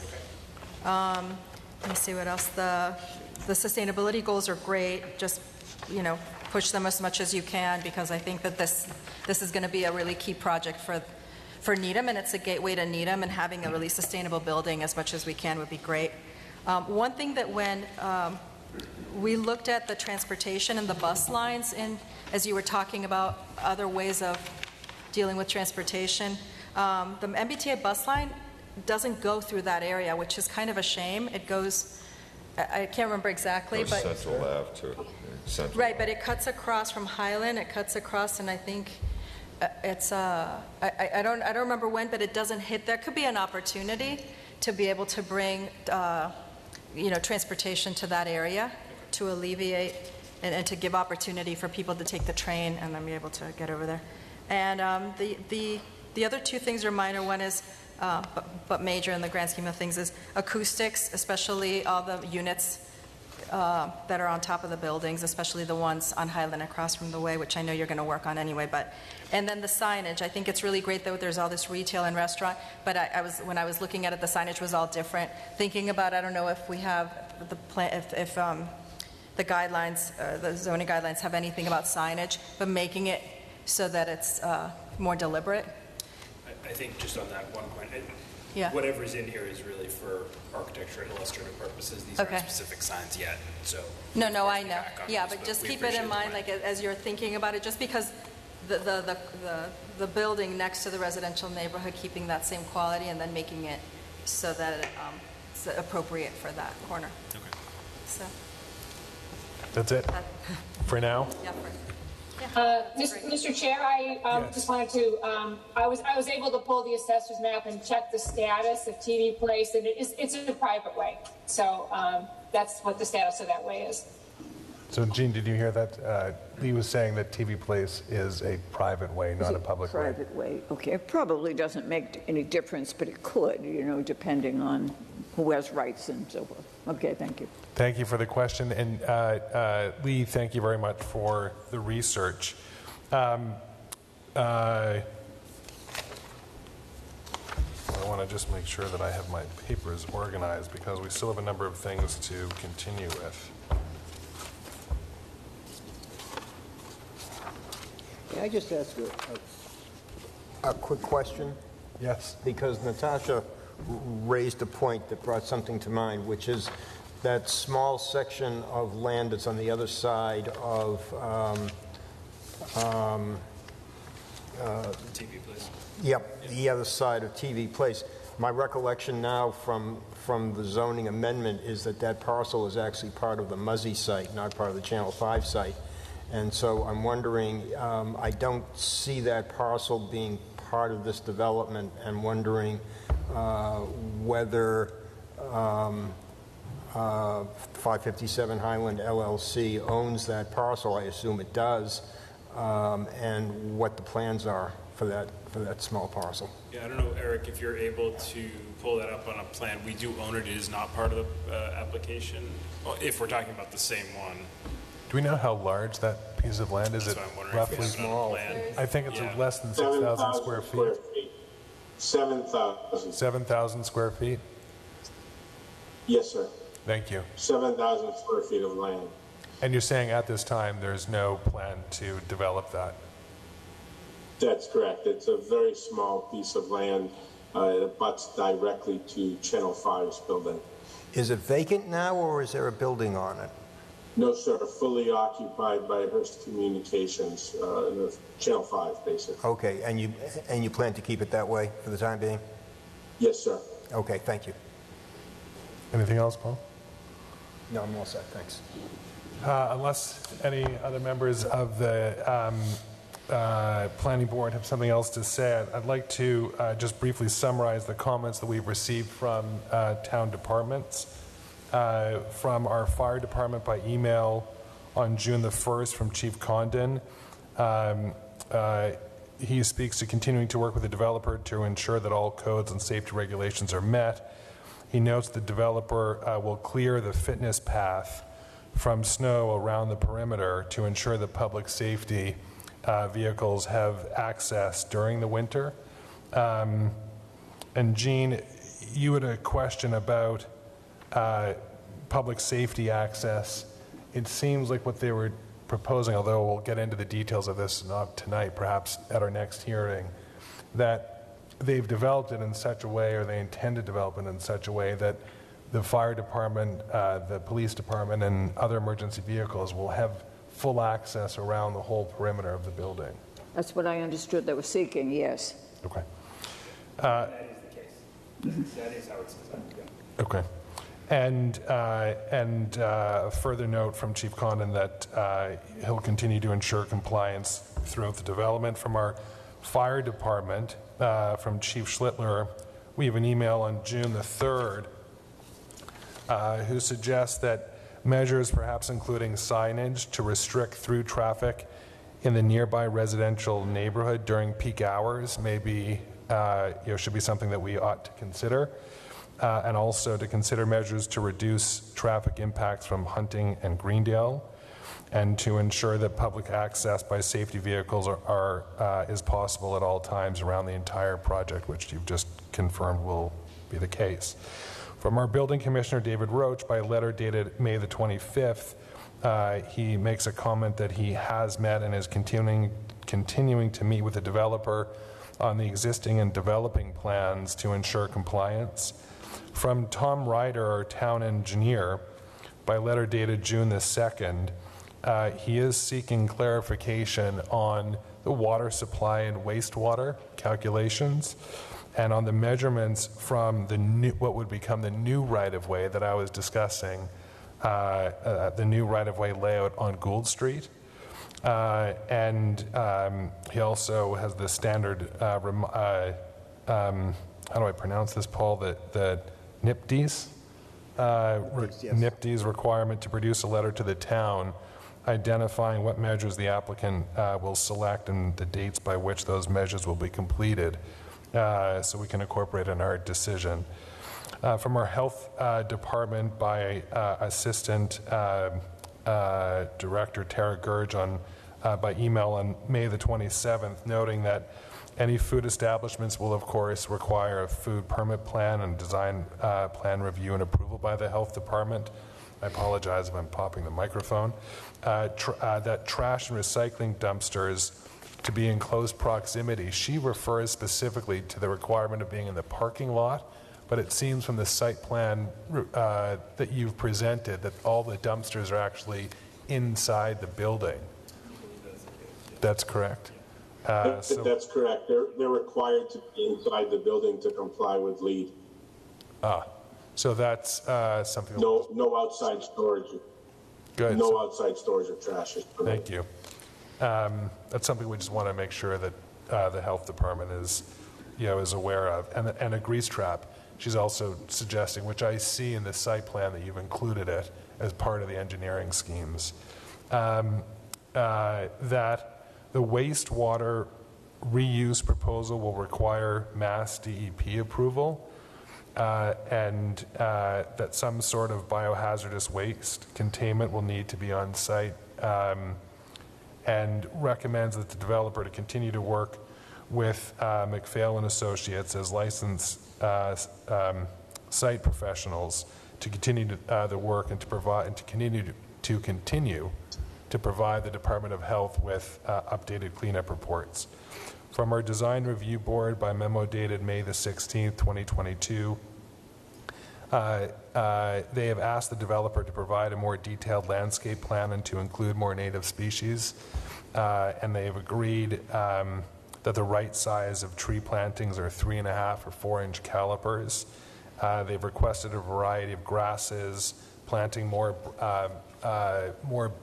planting beds, so it's broken up and it's not just one lawn, and it clearly by the designs that you presented today, that's a change. They've suggested some additional screening along the Highland Avenue walk path and along the plaza space. They also, the design review board looked also at the site lighting for pedestrian and parking areas. They'd like to see the final selections. The proposed lighting, they say, should mitigate off-site visibility. They have approved the building and design and massing. They've suggested lighter colors on the mechanical screening. Right now, if you see from the presentation that we saw tonight and from the March 30 plans, both the top of the building and the mechanical screenings have a dark color, and they're suggesting to break that up with a lighter color for the mechanical screens, and suggest they have a comment about the detail of the garage doors. And with respect to the parking garage itself, they've recommended varying heights and shapes for the screening material, in particular on the Gould Street side. I thought that was interesting. And finally, from the president and founder of the Bay Colony Rail Trail Association by letter dated May 17, they've advocated that the petitioner commit to developing the MBTA right-of-way on the northern part of the Highway Commercial 1 district to connect it to Needham Heights. I saw that there was reference in, I believe, in your letter that said that you'd agree to study it. And this organization has already acknowledged that funds exist for a study. I think that they're, and so they're looking for a commitment to actually develop that. So that may come up as part. At this time, I'd like to ask members of the public who have comments I'd like to thank the members of the public who have already addressed comments. We've received, I believe, 34 comments. These comments were received after town staff was able to prepare the packet for tonight. So rest assured, we will read those. We encourage any member, particularly who wants to comment on several items or who may like to speak at length on one particular item, please feel free to continue to email us. We do read thoroughly. They have just as much of an impact as comments by people here by personally or by Zoom. And if I'm not mistaken, Alex, I'm going to put you on the spot here. I believe that the email address is planning@needhamma.gov. All right, so I have that correct. Good. The planning department, as I mentioned, has received 34 comments. As we open the public comment, we want to remind everyone that this is the first of several hearings on this subject matter. Again, we anticipate focusing on traffic and parking at our next hearing on July the 7th. We may have a third session, perhaps sometime in September, that will continue any unresolved items from tonight as well as from our July 7 meeting. And we will continue to post updates with our plans for additional continuances of this hearing, different sessions of this hearing on our website. In an effort to hear from as many people as possible and to ensure an accurate record, whether by Zoom or here in person in the room, when called upon, we ask you to clearly state your name and your address, and to address your remarks to the chair and to limit your comments to 3 minutes. If you agree with someone that has said something and you agree with that, it's just as impactful to us if you say, I agree with the previous speaker, and not to repeat the exact same comment, just because, again, we're trying to get through as many people as possible. In general, we won't answer questions as they come up tonight, but we will note them, and we will ask staff or others to respond to those questions once everyone has had a chance to speak. And I intend to alternate between people on Zoom and people in the room.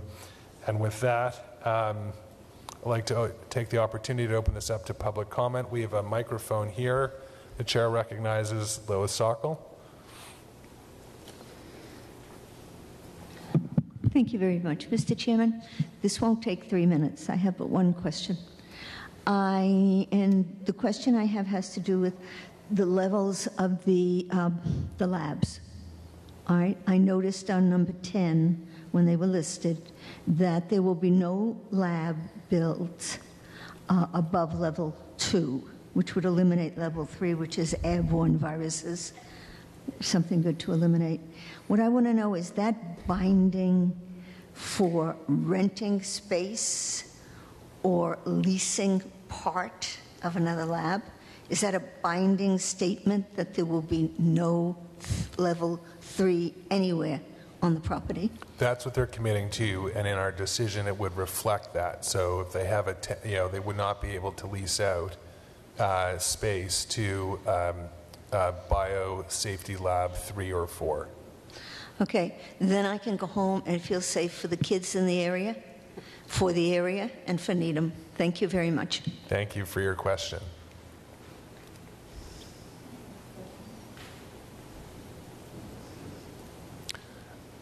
I'd like to go to Zoom. We have one person with their hand up. Joni, if you could state your name and address for the record, please. Thank you.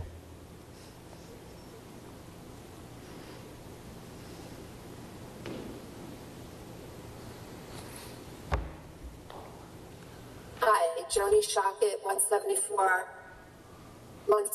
Evelyn Road in Needham. I have a question for Bullfinch. The new design is there a square foot difference between the new designed building and the old designed building? No. They're exactly the same? Yes. Okay, and one other question. Is there a possibility of building a second level of parking underground in each of the two areas for underground parking, which could eliminate 1 or 2 stories of the parking garage? We don't believe so at this time based on environmental conditions. Okay, thank you. Thank you very much. I'd like to look to the room. Marianne Cooley, the chair recognizes Marianne. Thank you, Mr. Chair. Marianne Cooley, 85 High Street. I have sort of a general question, and it may have been at the beginning, although I don't think I heard it. I'm wondering about minority and women-owned business participation in the project, just how you think about that in the project as a whole, and are there any commitments that your business typically makes about engaging those kinds of businesses in the overall project? Thank you. Thank you. Mr. Schlager?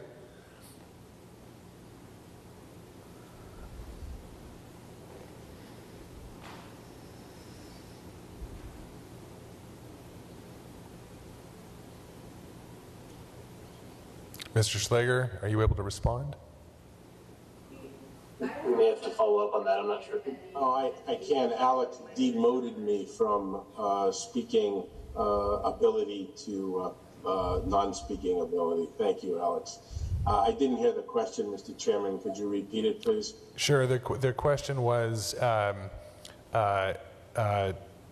to what extent are you working with female and minority-owned businesses throughout this development process? The answer is we will, as a company, our ESG goals are strictly adhered to, constantly monitored, and we do follow such goals and will do so. We have not begun any marketing efforts as of yet. We have not assigned a real estate broker or selected a real estate broker for marketing the project. Do you have a follow-up question? And within the project itself? With regard to leasing, construction? Construction, management, design, all of the elements involved in producing the project. Yes, we are committed to ESG goals and objectives with respect to diversity. Okay, thank you. I'd like to turn back to Zoom at this time to see if we have anyone with their hand up. And we're doing a quick scan. I don't think we see anyone. Alex, do you see anyone? Neither do I. The chair, before I come to you, sir, there was another gentleman here in the front row. Your question satisfied? Did you? Okay. You were first. Exactly. Hello, Ben Daniels. I live at 5 Sachem Road, directly across Highland Ave from the project. So obviously we have some interest in what goes there. And I'm curious if anybody knows how tall is a TripAdvisor building, just for comparison to the TripAdvisor parking garage? I'm just asking that for like a comparative heights to understand how tall a 70-foot or a 50-foot building actually looks. So TripAdvisors had 2 additional stories. I believe their TripAdvisors is a 6-story building, and the parking garage is also a 6th-level parking garage. So that sorry, you remember exactly? Are they like 70 feet? I'm just curious if we know foot-wise. I believe it's 85 feet. 85. Okay. And it's 98 to the peak. Hoping that this doesn't look like TripAdvisor directly across the street. One other question, and I know you're going to get to the parking later, and I don't want to sound negative with what I'm about to say, but what I heard tonight sounded a lot of parking, not parking or traffic fantasy land. People aren't going to be taking bicycles, and maybe a few people will, but I'll say that nobody at this front table who's dressed like this is taking a bicycle to come to this meeting. You wrote tonight? Not to this meeting, but to other meetings, yes. I understand, but someone's coming in a suit and tie, they're not likely taking a bicycle unless they have somewhere to change. we live in New England, not San Diego. We have snow and ice 4 months a year. And I know how much traffic we already get cutting through on Sachem Road. You know, we're a private road that we're responsible for maintaining, yet we have hundreds of cars cutting through between public roads every day.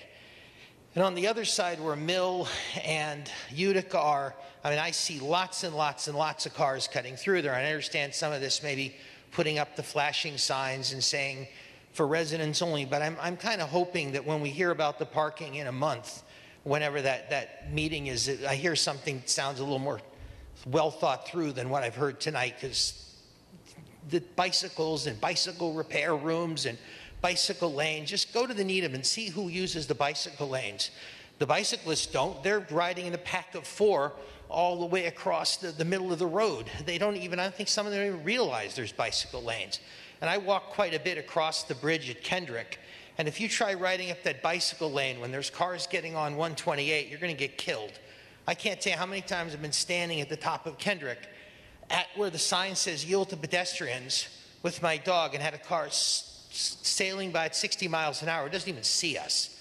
So I guess hopefully in a month, we're going to hear something very clever about how to reduce the parking. But 1,400 parking spaces seems like an awful lot. And the one last thing about the parking spaces, it'll be interesting to hear like what the turnover of those spaces are. If it's 1,400 cars, people park once a day and then leave, or if they're going to turn over 5 times a day, it really makes a big difference. So anyway, look forward to hearing in July 7th. Thank you very much. We're going to go back to the Zoom and see if we have anyone from Zoom with a hand up. Mr. Chairman, yes. I would like to raise a question that was raised by this gentleman.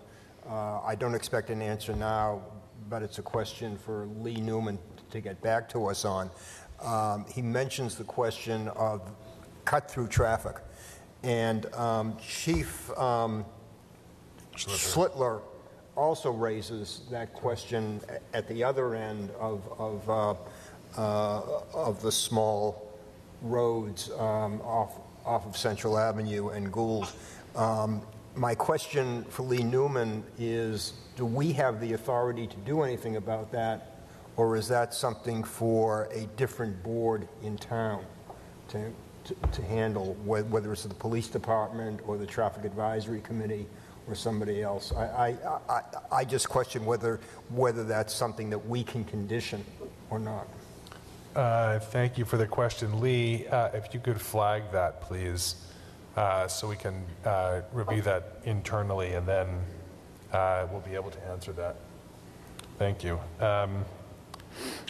Mr. Chair, yes. May I also respond to Mr. Daniels' concern about the TripAdvisor building?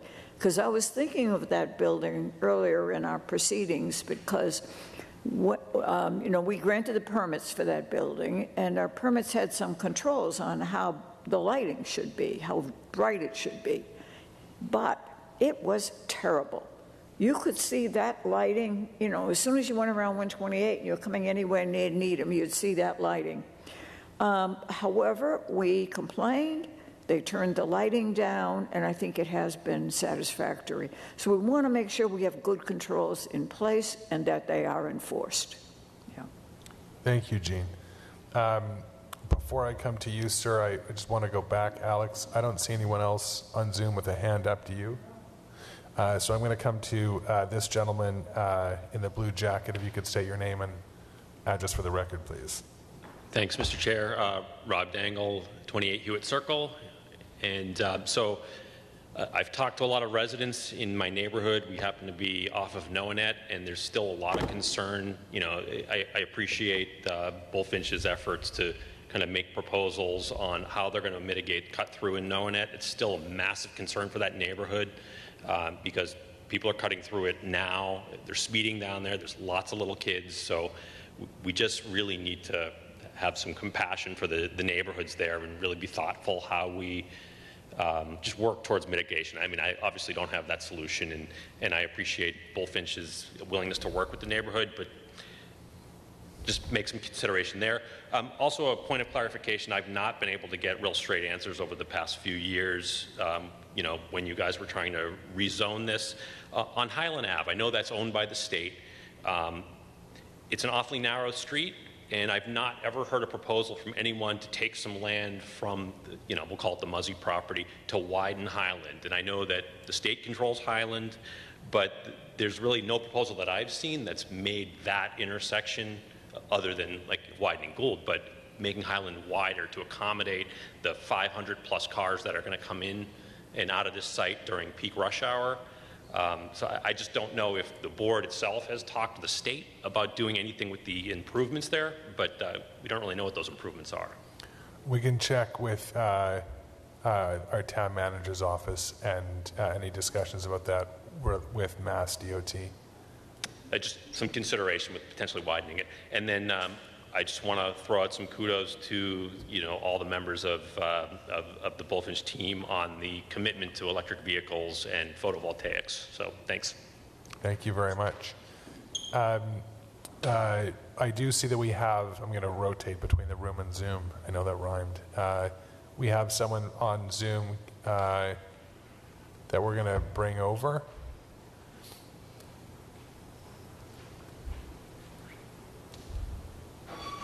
And we'll be patient for a moment.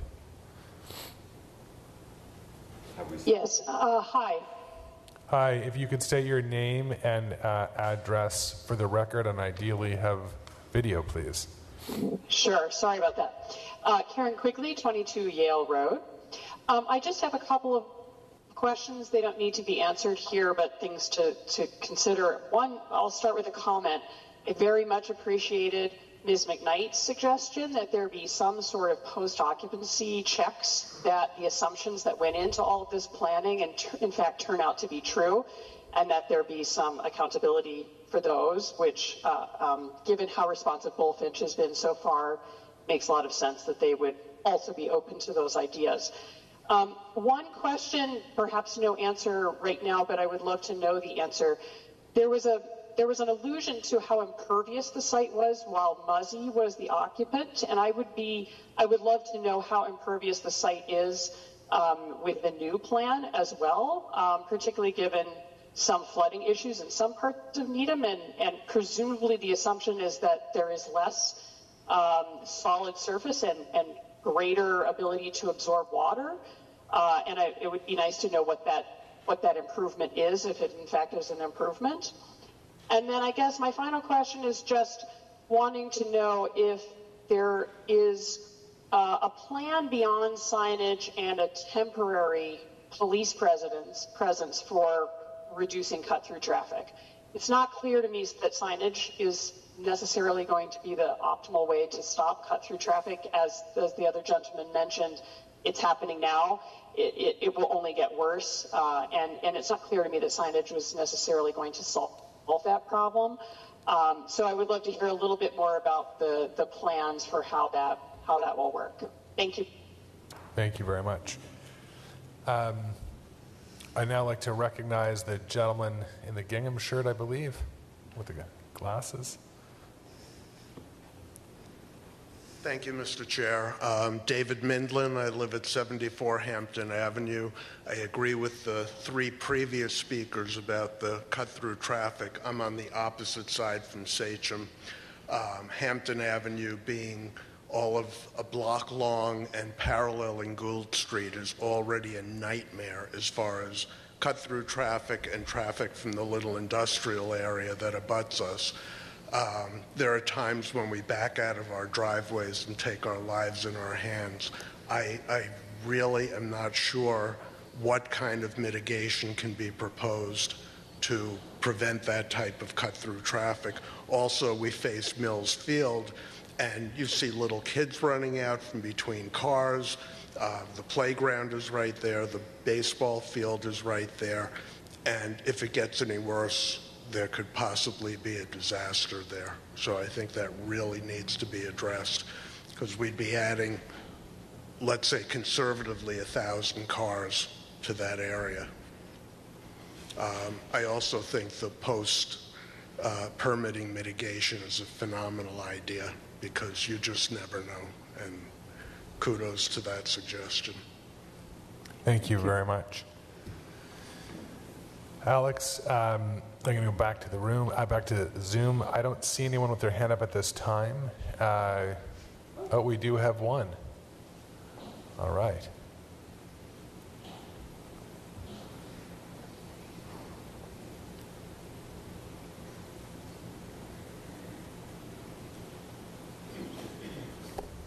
Hello. My name is Maggie Flanagan, and I'm at 54 Sachem. And my question is, at the beginning there was talk about the lights going off at 7 p.m. or the end of the workday. But my worry as a neighborhood, if you're going to put in restaurants or retail, those obviously won't go off at 7 p.m. So just to be concerned about the lights, the signage on the restaurants, the signage on the retail, and what time, that those things would be cut off. Obviously, retail usually is 9 o'clock. Restaurants go from 9 to 11 or so on. So I guess that would be one of my, as they face directly to a neighborhood. So that would be one of my concerns, if you can speak to that.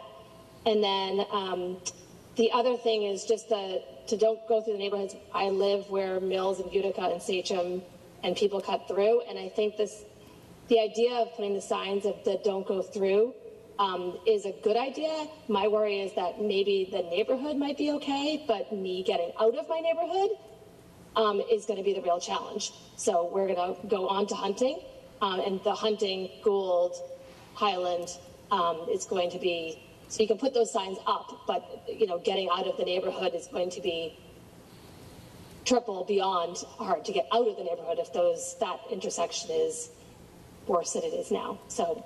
But the first one about the lights for retail and restaurant is my real concern. Thank you. Thank you very much. The chair recognizes the woman with the glasses. Just put them on top of your head. Thank you, Chair. I'm Holly Charbonnier, 94 Sachem Road. My biggest concern about this project is just the density of it. When we were first looking at the rezoning last year, there was a bunch of us that were trying to push for a lower FAR 1.0 at that time, and now again, I didn't realize that parking's not even included in the FAR. So when I look at this proposal of over 500,000 square feet of office and biolab space, plus an additional 600,000 square feet of parking, we're looking at 1.1 million square feet of development in a partially residential neighborhood.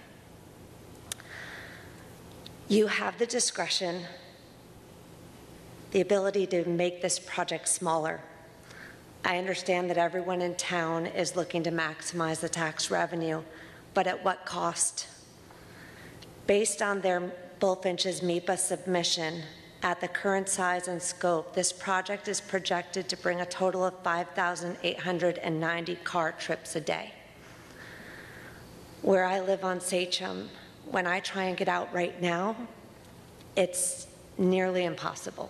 Everybody's racing for the red light, blocking the roads on the side, not wanting to let a single car go. You find that you're racing to get up there when there is a break because you know once that light turns green, they're all going to fly down and try and take you out. If we add an additional 550 cars an hour, a total of 5,890 a day, that's going to be significantly worse when parents are trying to get to soccer fields, when you just want to go to the grocery store. I do appreciate the efforts that Bullfinch has made with sustainability and resiliency design, with the landscape design, the offer to help with sidewalks and family-friendly bike paths. I just want to take a look at this and see if we can make it a little smaller. It feels massive. And this is the gateway to Needham. It speaks to who we are as Needham. I just feel like the one argument I keep hearing is, well, it looks better than a car dealership. We can do better than looking better than a car dealership. Let's raise the bar a little and think about size and density and the walkability and the safety for families. It's Needham. This means a lot. It's going to change the future of our town for years to come. If it could just be a little bit smaller is all I'm asking. Thank you. Thank you very much. Do we have any other comments on Zoom? I don't see any, Alex. Anyone else in the room? Yes.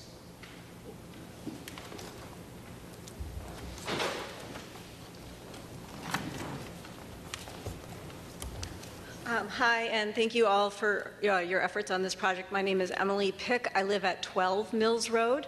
And so that I'm not repetitive, I want to echo the comments of Ben and Holly concerning traffic and density of this project. I live at the very top of 12 Mills Road, and in fact, our home is one of the oldest in that neighborhood. It was built in 1915, and in fact, I could see our house on one of those maps shown in the beginning of the meeting. But my biggest concern with this whole project is traffic. And I'm eager to attend the meeting. I believe it's now scheduled for July 7th. But getting out of Mills Road onto Highland Avenue, regardless of the time of day, whether it's at 7:30 in the morning, 5 o'clock at night, or even 2 o'clock on a Tuesday, Sunday afternoon, is nearly impossible. And Jean, I believe you suggested post-project mitigation efforts, so that once this building is built, whatever it's going to be, that traffic for the long term is very carefully monitored in the cut-through streets, including Noanette and Yale area, including Mills, Sachem, and Utica. Because traffic for the long term, it's hard to project. The 5,000 trips a day are terrifying to us at the top of Mills Road. There are approximately 30 young children that have moved into our neighborhood in the past 3 years. And I'm very proud of that. We have a great neighborhood, but traffic is the biggest concern with this project. So in addition to scaling back the FAR, scaling back the retail, considering the hours of the retail, the nature of the businesses that go in there, I'm relieved to see that there's no bars or pubs planned at this point. But again, traffic, noise, and respect for the residential neighborhood needs to be factored in. So thank you very much for all of the thought. That's my feedback. Thank you. Thank you very much. Alex, I don't see anyone on Zoom. No.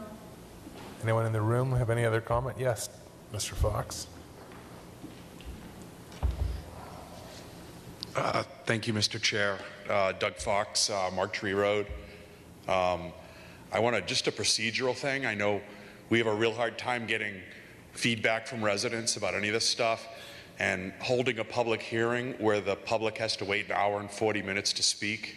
I think we should think about how we can make that more efficient for residents. You know, I think we all want to hear from them, and that is a lot, you know, especially for those of us who sat through the previous videos and presentations. There's a lot of duplication in that. What you're proposing is beautiful. Anything is better than what was there. I think we've moved past what was there. And I don't think this should just be a little bit smaller.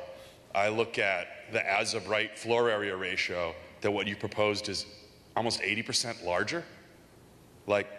And what are we getting for that? Pickleball courts, a walking path, maybe some traffic improvements that might offset the size of what's going in there.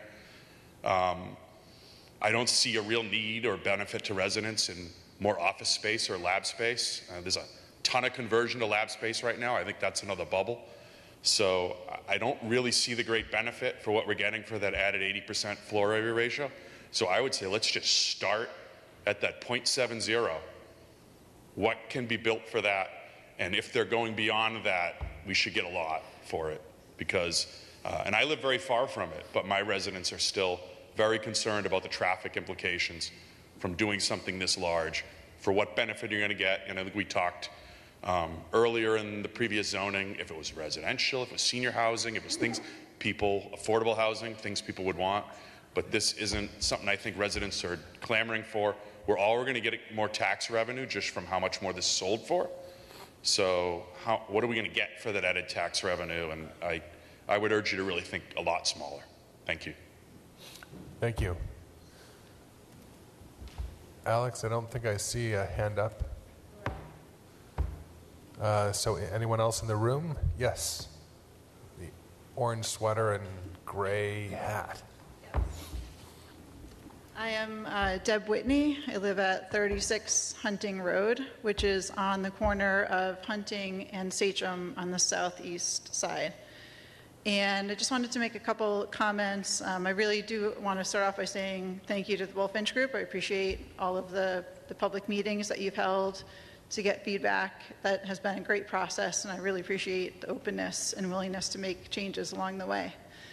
My main concerns about the project are the size, as previous speakers have spoken to. I think going from 0.7 to 1.25, 1.3 seems like a substantial change, and we should, if we're going to go that high, which I don't feel like we need to, we should be getting more in return. That's going to benefit the immediate neighbors. I also am concerned about my neighbors, like the previous speaker over here, who will be overlooking directly across the street from that new building. What are they going to look at? 3-story tall building with HVAC equipment on top. What will that look like? What will that look like from a noise and sound, from a noise and light pollution perspective? There have been other buildings expanded or built in the area fairly recently that have caused significant light pollution and impacted neighbors. So I'm concerned about additional light and noise pollution that will affect us. And my primary concern is the traffic. So I live on the east side of Hunting Road. It is very hard to get across Hunting unless it's a very off hour.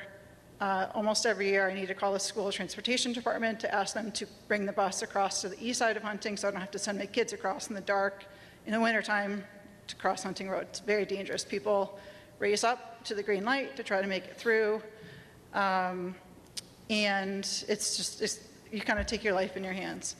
There are, as you know, there's Mills Field, there's the tennis courts, baseball field, the playground on the other side of Highland Avenue on the north side. I do send my kids out biking, and I kind of feel like they're taking their life in their hands trying to get through the intersection. I want them to have that freedom, but it's very dangerous. And I think the improvements will make a difference, but I am concerned about the additional car traffic going to and leaving this potential site. My property where it's located, and I've expressed this concern in other meetings and more recently with the Bullfinch meeting, is that I get a lot of turnarounders in our street, in my driveway, in my neighbors' driveways. Sometimes I can't get into my driveway because people are turning around. And so I'm concerned that there will be additional outflow from the new site that will cause people to, instead of getting on the highway, come down Hunting, potentially pull a U-turn onto Sachem or other surrounding streets to try to get back out to make the light through. I've seen overturned cars, they've taken out fire hydrants. It's just a very busy, there's cut-throughs, as other speakers have mentioned, and I am concerned about the size of the project, the number of new car trips, additional car trips, and the impact that it will have in kind of further isolating some of these neighborhoods. My neighborhood, I feel somewhat isolated from getting across Hunting because of the traffic concerns. So thank you very much for your time. Thank you very much.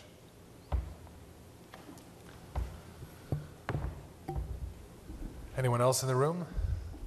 Any additional comments or questions? Yes, the hand up. My name is Ashley Shifley. I live at 52 Greendale, which Google Maps tells me is 1,200 feet away from 557 Highland Avenue. Thank you for your time tonight.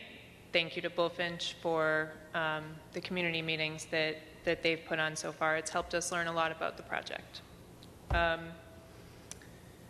So we're here tonight, I think, in part because the applicant isn't entitled to a special permit. the board has discretion to deny a special permit. And in evaluating this application, there are certain findings that the board has to make. And one of those is whether the proposed and existing infrastructure can support the demand that the new project and existing conditions are going to place on it. And I think it's critical in that analysis to consider pedestrians and bicyclists. The nearby neighborhoods are going to bear the brunt of the traffic conditions that most people have spoken about tonight. The construction noise, both during and after construction, the nearby residents are going to bear the brunt of that. So let's make sure that they can meaningfully access the amenities that Bullfinch is proposing, as well as other amenities up and down Gould Street, including the tennis courts and all the way up to Elliott. You know, kids go to Elliott walking down Gould Street and go to Elliott. We need to make sure that there are adequate sidewalks. I'd like Bullfinch to consider, and maybe I missed it, but I'd like Bullfinch to consider continuing the raised bike paths from Highland down through the extent of its roadwork on Gould Street. I think that that would make family-friendly pedestrian and bicycle accommodations that not just a commuter bicyclist can use, but that families can use. Another finding that the planning board has to make if it wants to grant this special permit is that this project is compatible with surrounding neighborhoods. And as several people have pointed out tonight, this site is sort of surrounded on several sides by really vibrant residential communities. What would make this project more compatible with those communities? Protected bike lanes are one thing that I've already mentioned, but additional green space, park space. I think someone mentioned the unused rail bed from Gould Street to 128. That would be a great start. Why not consider making a connection between the nature trail that Bullfinch has proposed and that section for a pocket park, right? We could do some of the creative permitting that I believe you, Ms. McKnight, mentioned on the other side of 128 that they did in Newton with the Northland project.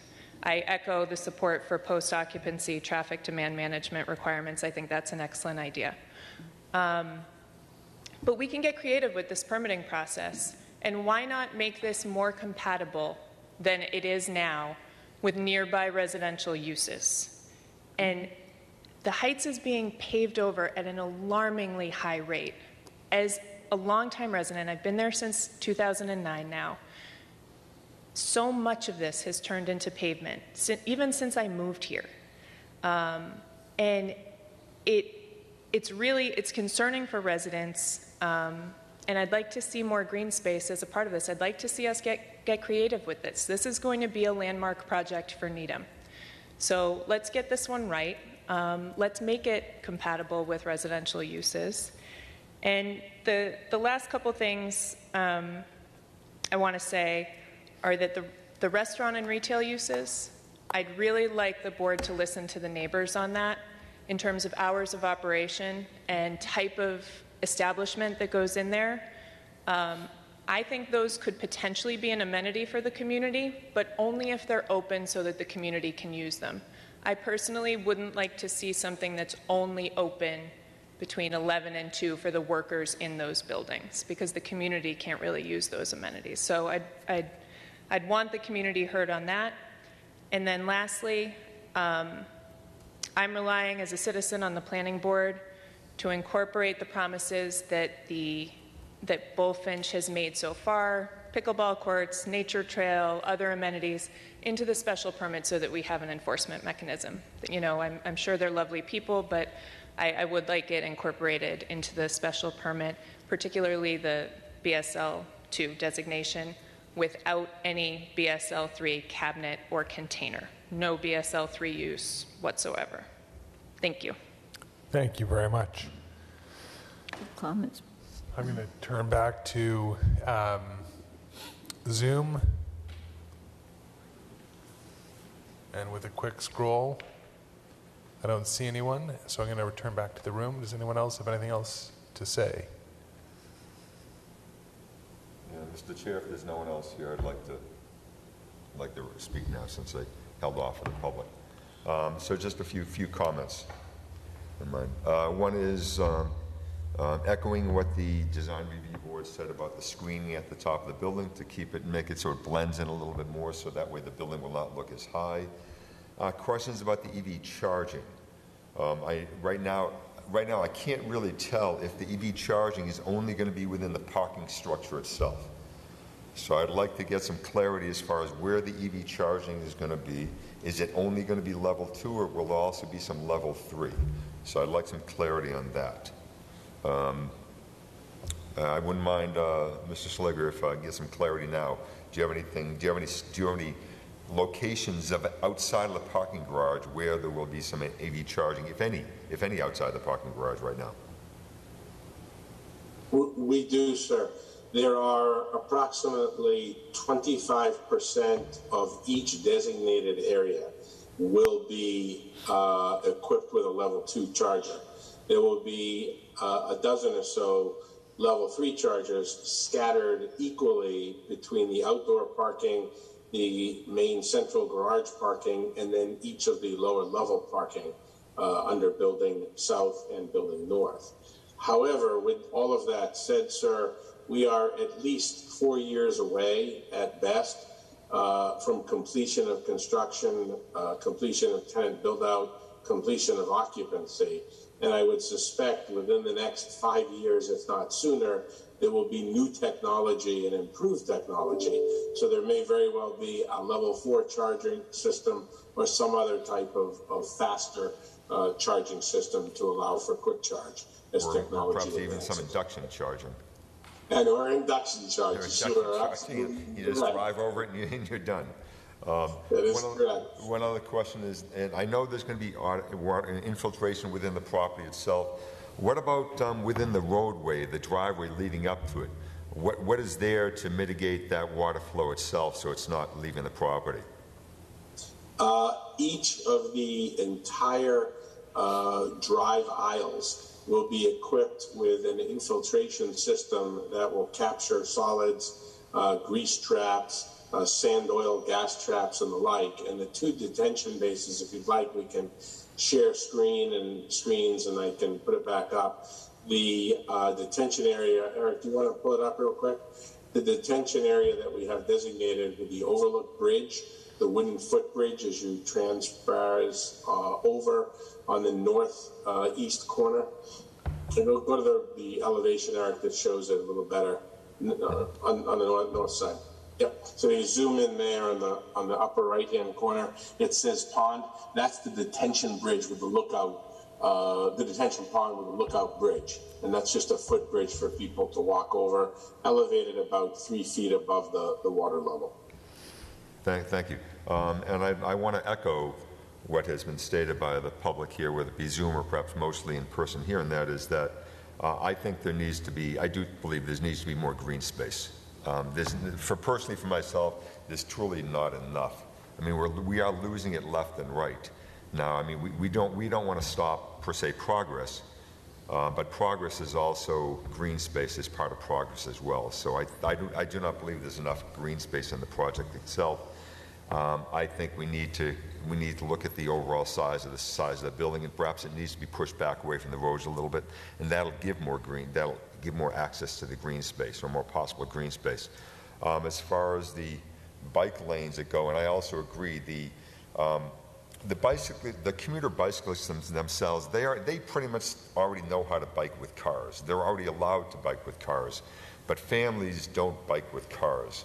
So I think as far as the biking aspect of this road redesign, perhaps it makes more sense to have it being favored in the family aspect of biking. Because again, the commuters, they already know how to deal with cars. Not that we don't want them to be safer, have their own lane, but they know how to deal with that.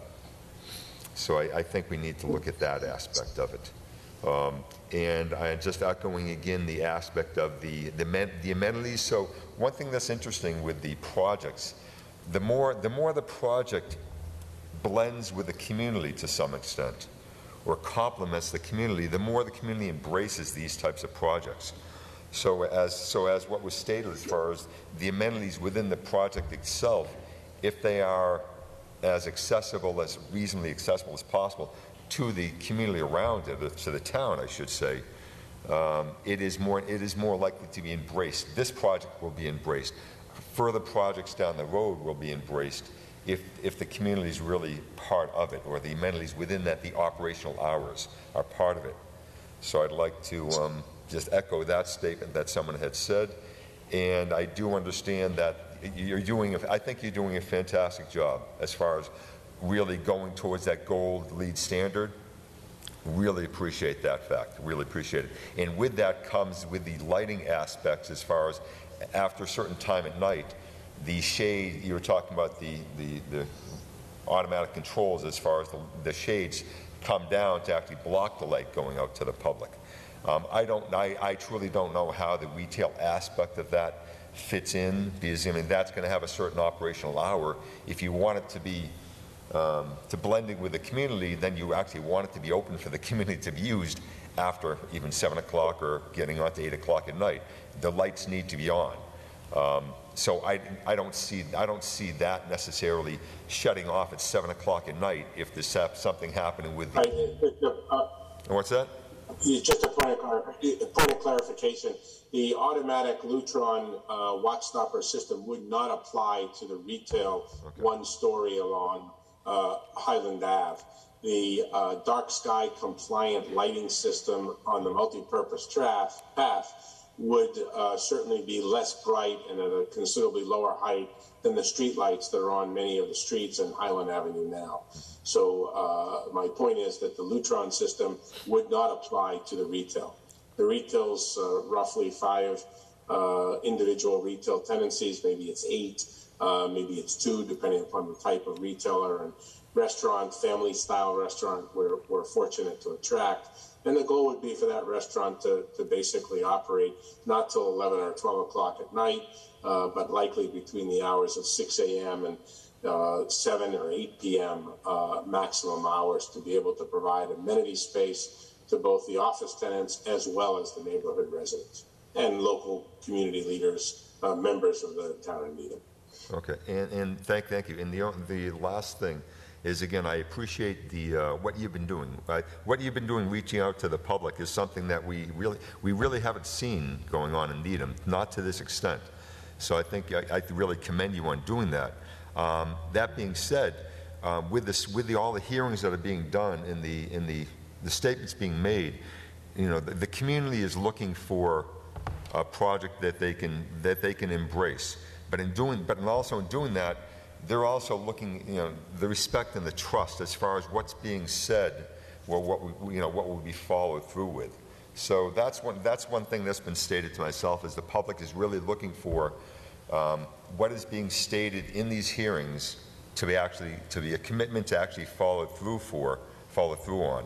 Now I know that that's a combination of your commitment of what you're going to do, or what you've said, and what you're going to put in writing, let's put it that way, and also the planning board itself. So the public is looking for, if it's being stated, then it should also be willing to be put into writing. Accountability. Accountability. Sure, and we have no problem. Sure, and we would expect that to take place. I can tell you from personal experience, Lee and myself have worked together for, I think it's 27, 28 years now, although I hate to think the exact time frame. And I can tell you that Lee is very consistent in her preparation of a special permit decision, and that decision will contain many conditions. And I would be surprised if she overlooks any of them, especially those that she's heard this evening. In addition to that, we have published 4 volumes of FAQs, frequently asked questions. It's available on the website dedicated to this project, 557highland.com. You're welcome to peruse it. and I can assure you that Lee has looked at it, will continue to look at it, has probably printed each and every volume and reads them consistently, and she will then take those comments and answers and very articulately merge them into her decision that will be reviewed and published by the planning board. And as if that is not enough, Lee knows that in the event of any problems with conditions in that decision, she is very good at sending letters and making us appear in front of the planning board for further discussion and at times penalty should any condition be altered in any manner, including those insofar as transportation of shuttle usage during the pandemic. So we'll leave it at that. But rest assured, Bullfinch since 1936 has always followed through on its commitments and will do so here. Thank you. Lee, would you like to add anything? Would you like to add anything, Lee, on that comment? No, I appreciate that. And again, I think the biggest thing the public would truly want is, I think we need a little bit more space around the building, a little bit more space, a little bit more green space. I think that's what's needed. And it's not a matter of giving us an inch, we'll take a mile. I think it's a matter of that's something that was pushed back, way back, over a year ago. And I think we just need a little bit more green space. Thank you very much. I appreciate it. Thank you, Artie. Thank you. I'm going to, again, Alex, scroll up through Zoom. I don't see a hand up. Is there anyone else in the room with any other comments or questions at this time? I don't see any on Zoom. Alex, do you see anything? Did I miss anything? Anyone else? I see no hands up either in the room or on Zoom.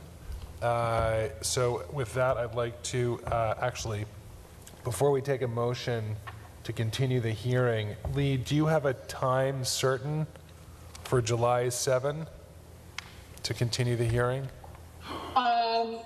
7:15 and we'll or 7 o'clock. I'll leave it to you. I can't recall the agenda. And the meeting will be solely, I would say 7:15. It'll give us time to do a couple things before the hearing begins. I would say start the hearing at 7:15, and that meeting will be solely by Zoom. Very good. Thank you very much. Can I have a motion to continue this hearing to July 7 at 7:15? So moved. Second. We have a motion by Artie Crocker, a second by Paul Alpert to continue the hearing. Any discussion? Hearing none, I'll come to the vote. Paul Alpert? Aye. Artie Crocker? Aye. Natasha Spada? Aye.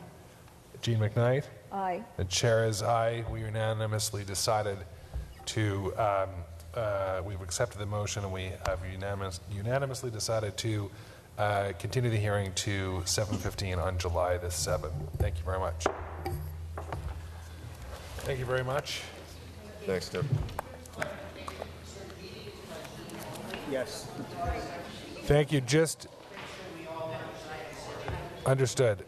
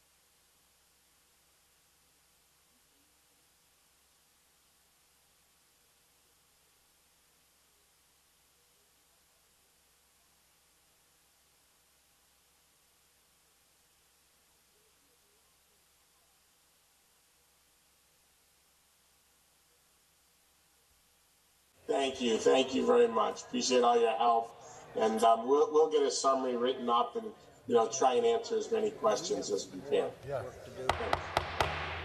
Thanks. Excuse me, the meeting is not adjourned. We still have some other items on the agenda, so you can connect with Alex at the office. We'd like to continue with the meeting, please. Thank you very much. At this time on our agenda, I just see, Lee, that we have additional correspondence. There was just one piece of correspondence. I copied you on the insignificant change that I issued on the farmers market. This was just basically a slight revision in how they were going to set their tents up at Greensfield to take advantage of the town's permanent installation of a tent with a cover over it. Right. Thank you very much. I saw that. Does anyone have any comments about that minor modification about the tent on Greensfield for the farmers market? I've got no problem with it. Do we have any other correspondence, Lee? No, that was it. At this time, I'd like to entertain a motion to adjourn our hearing, motion to adjourn our meeting.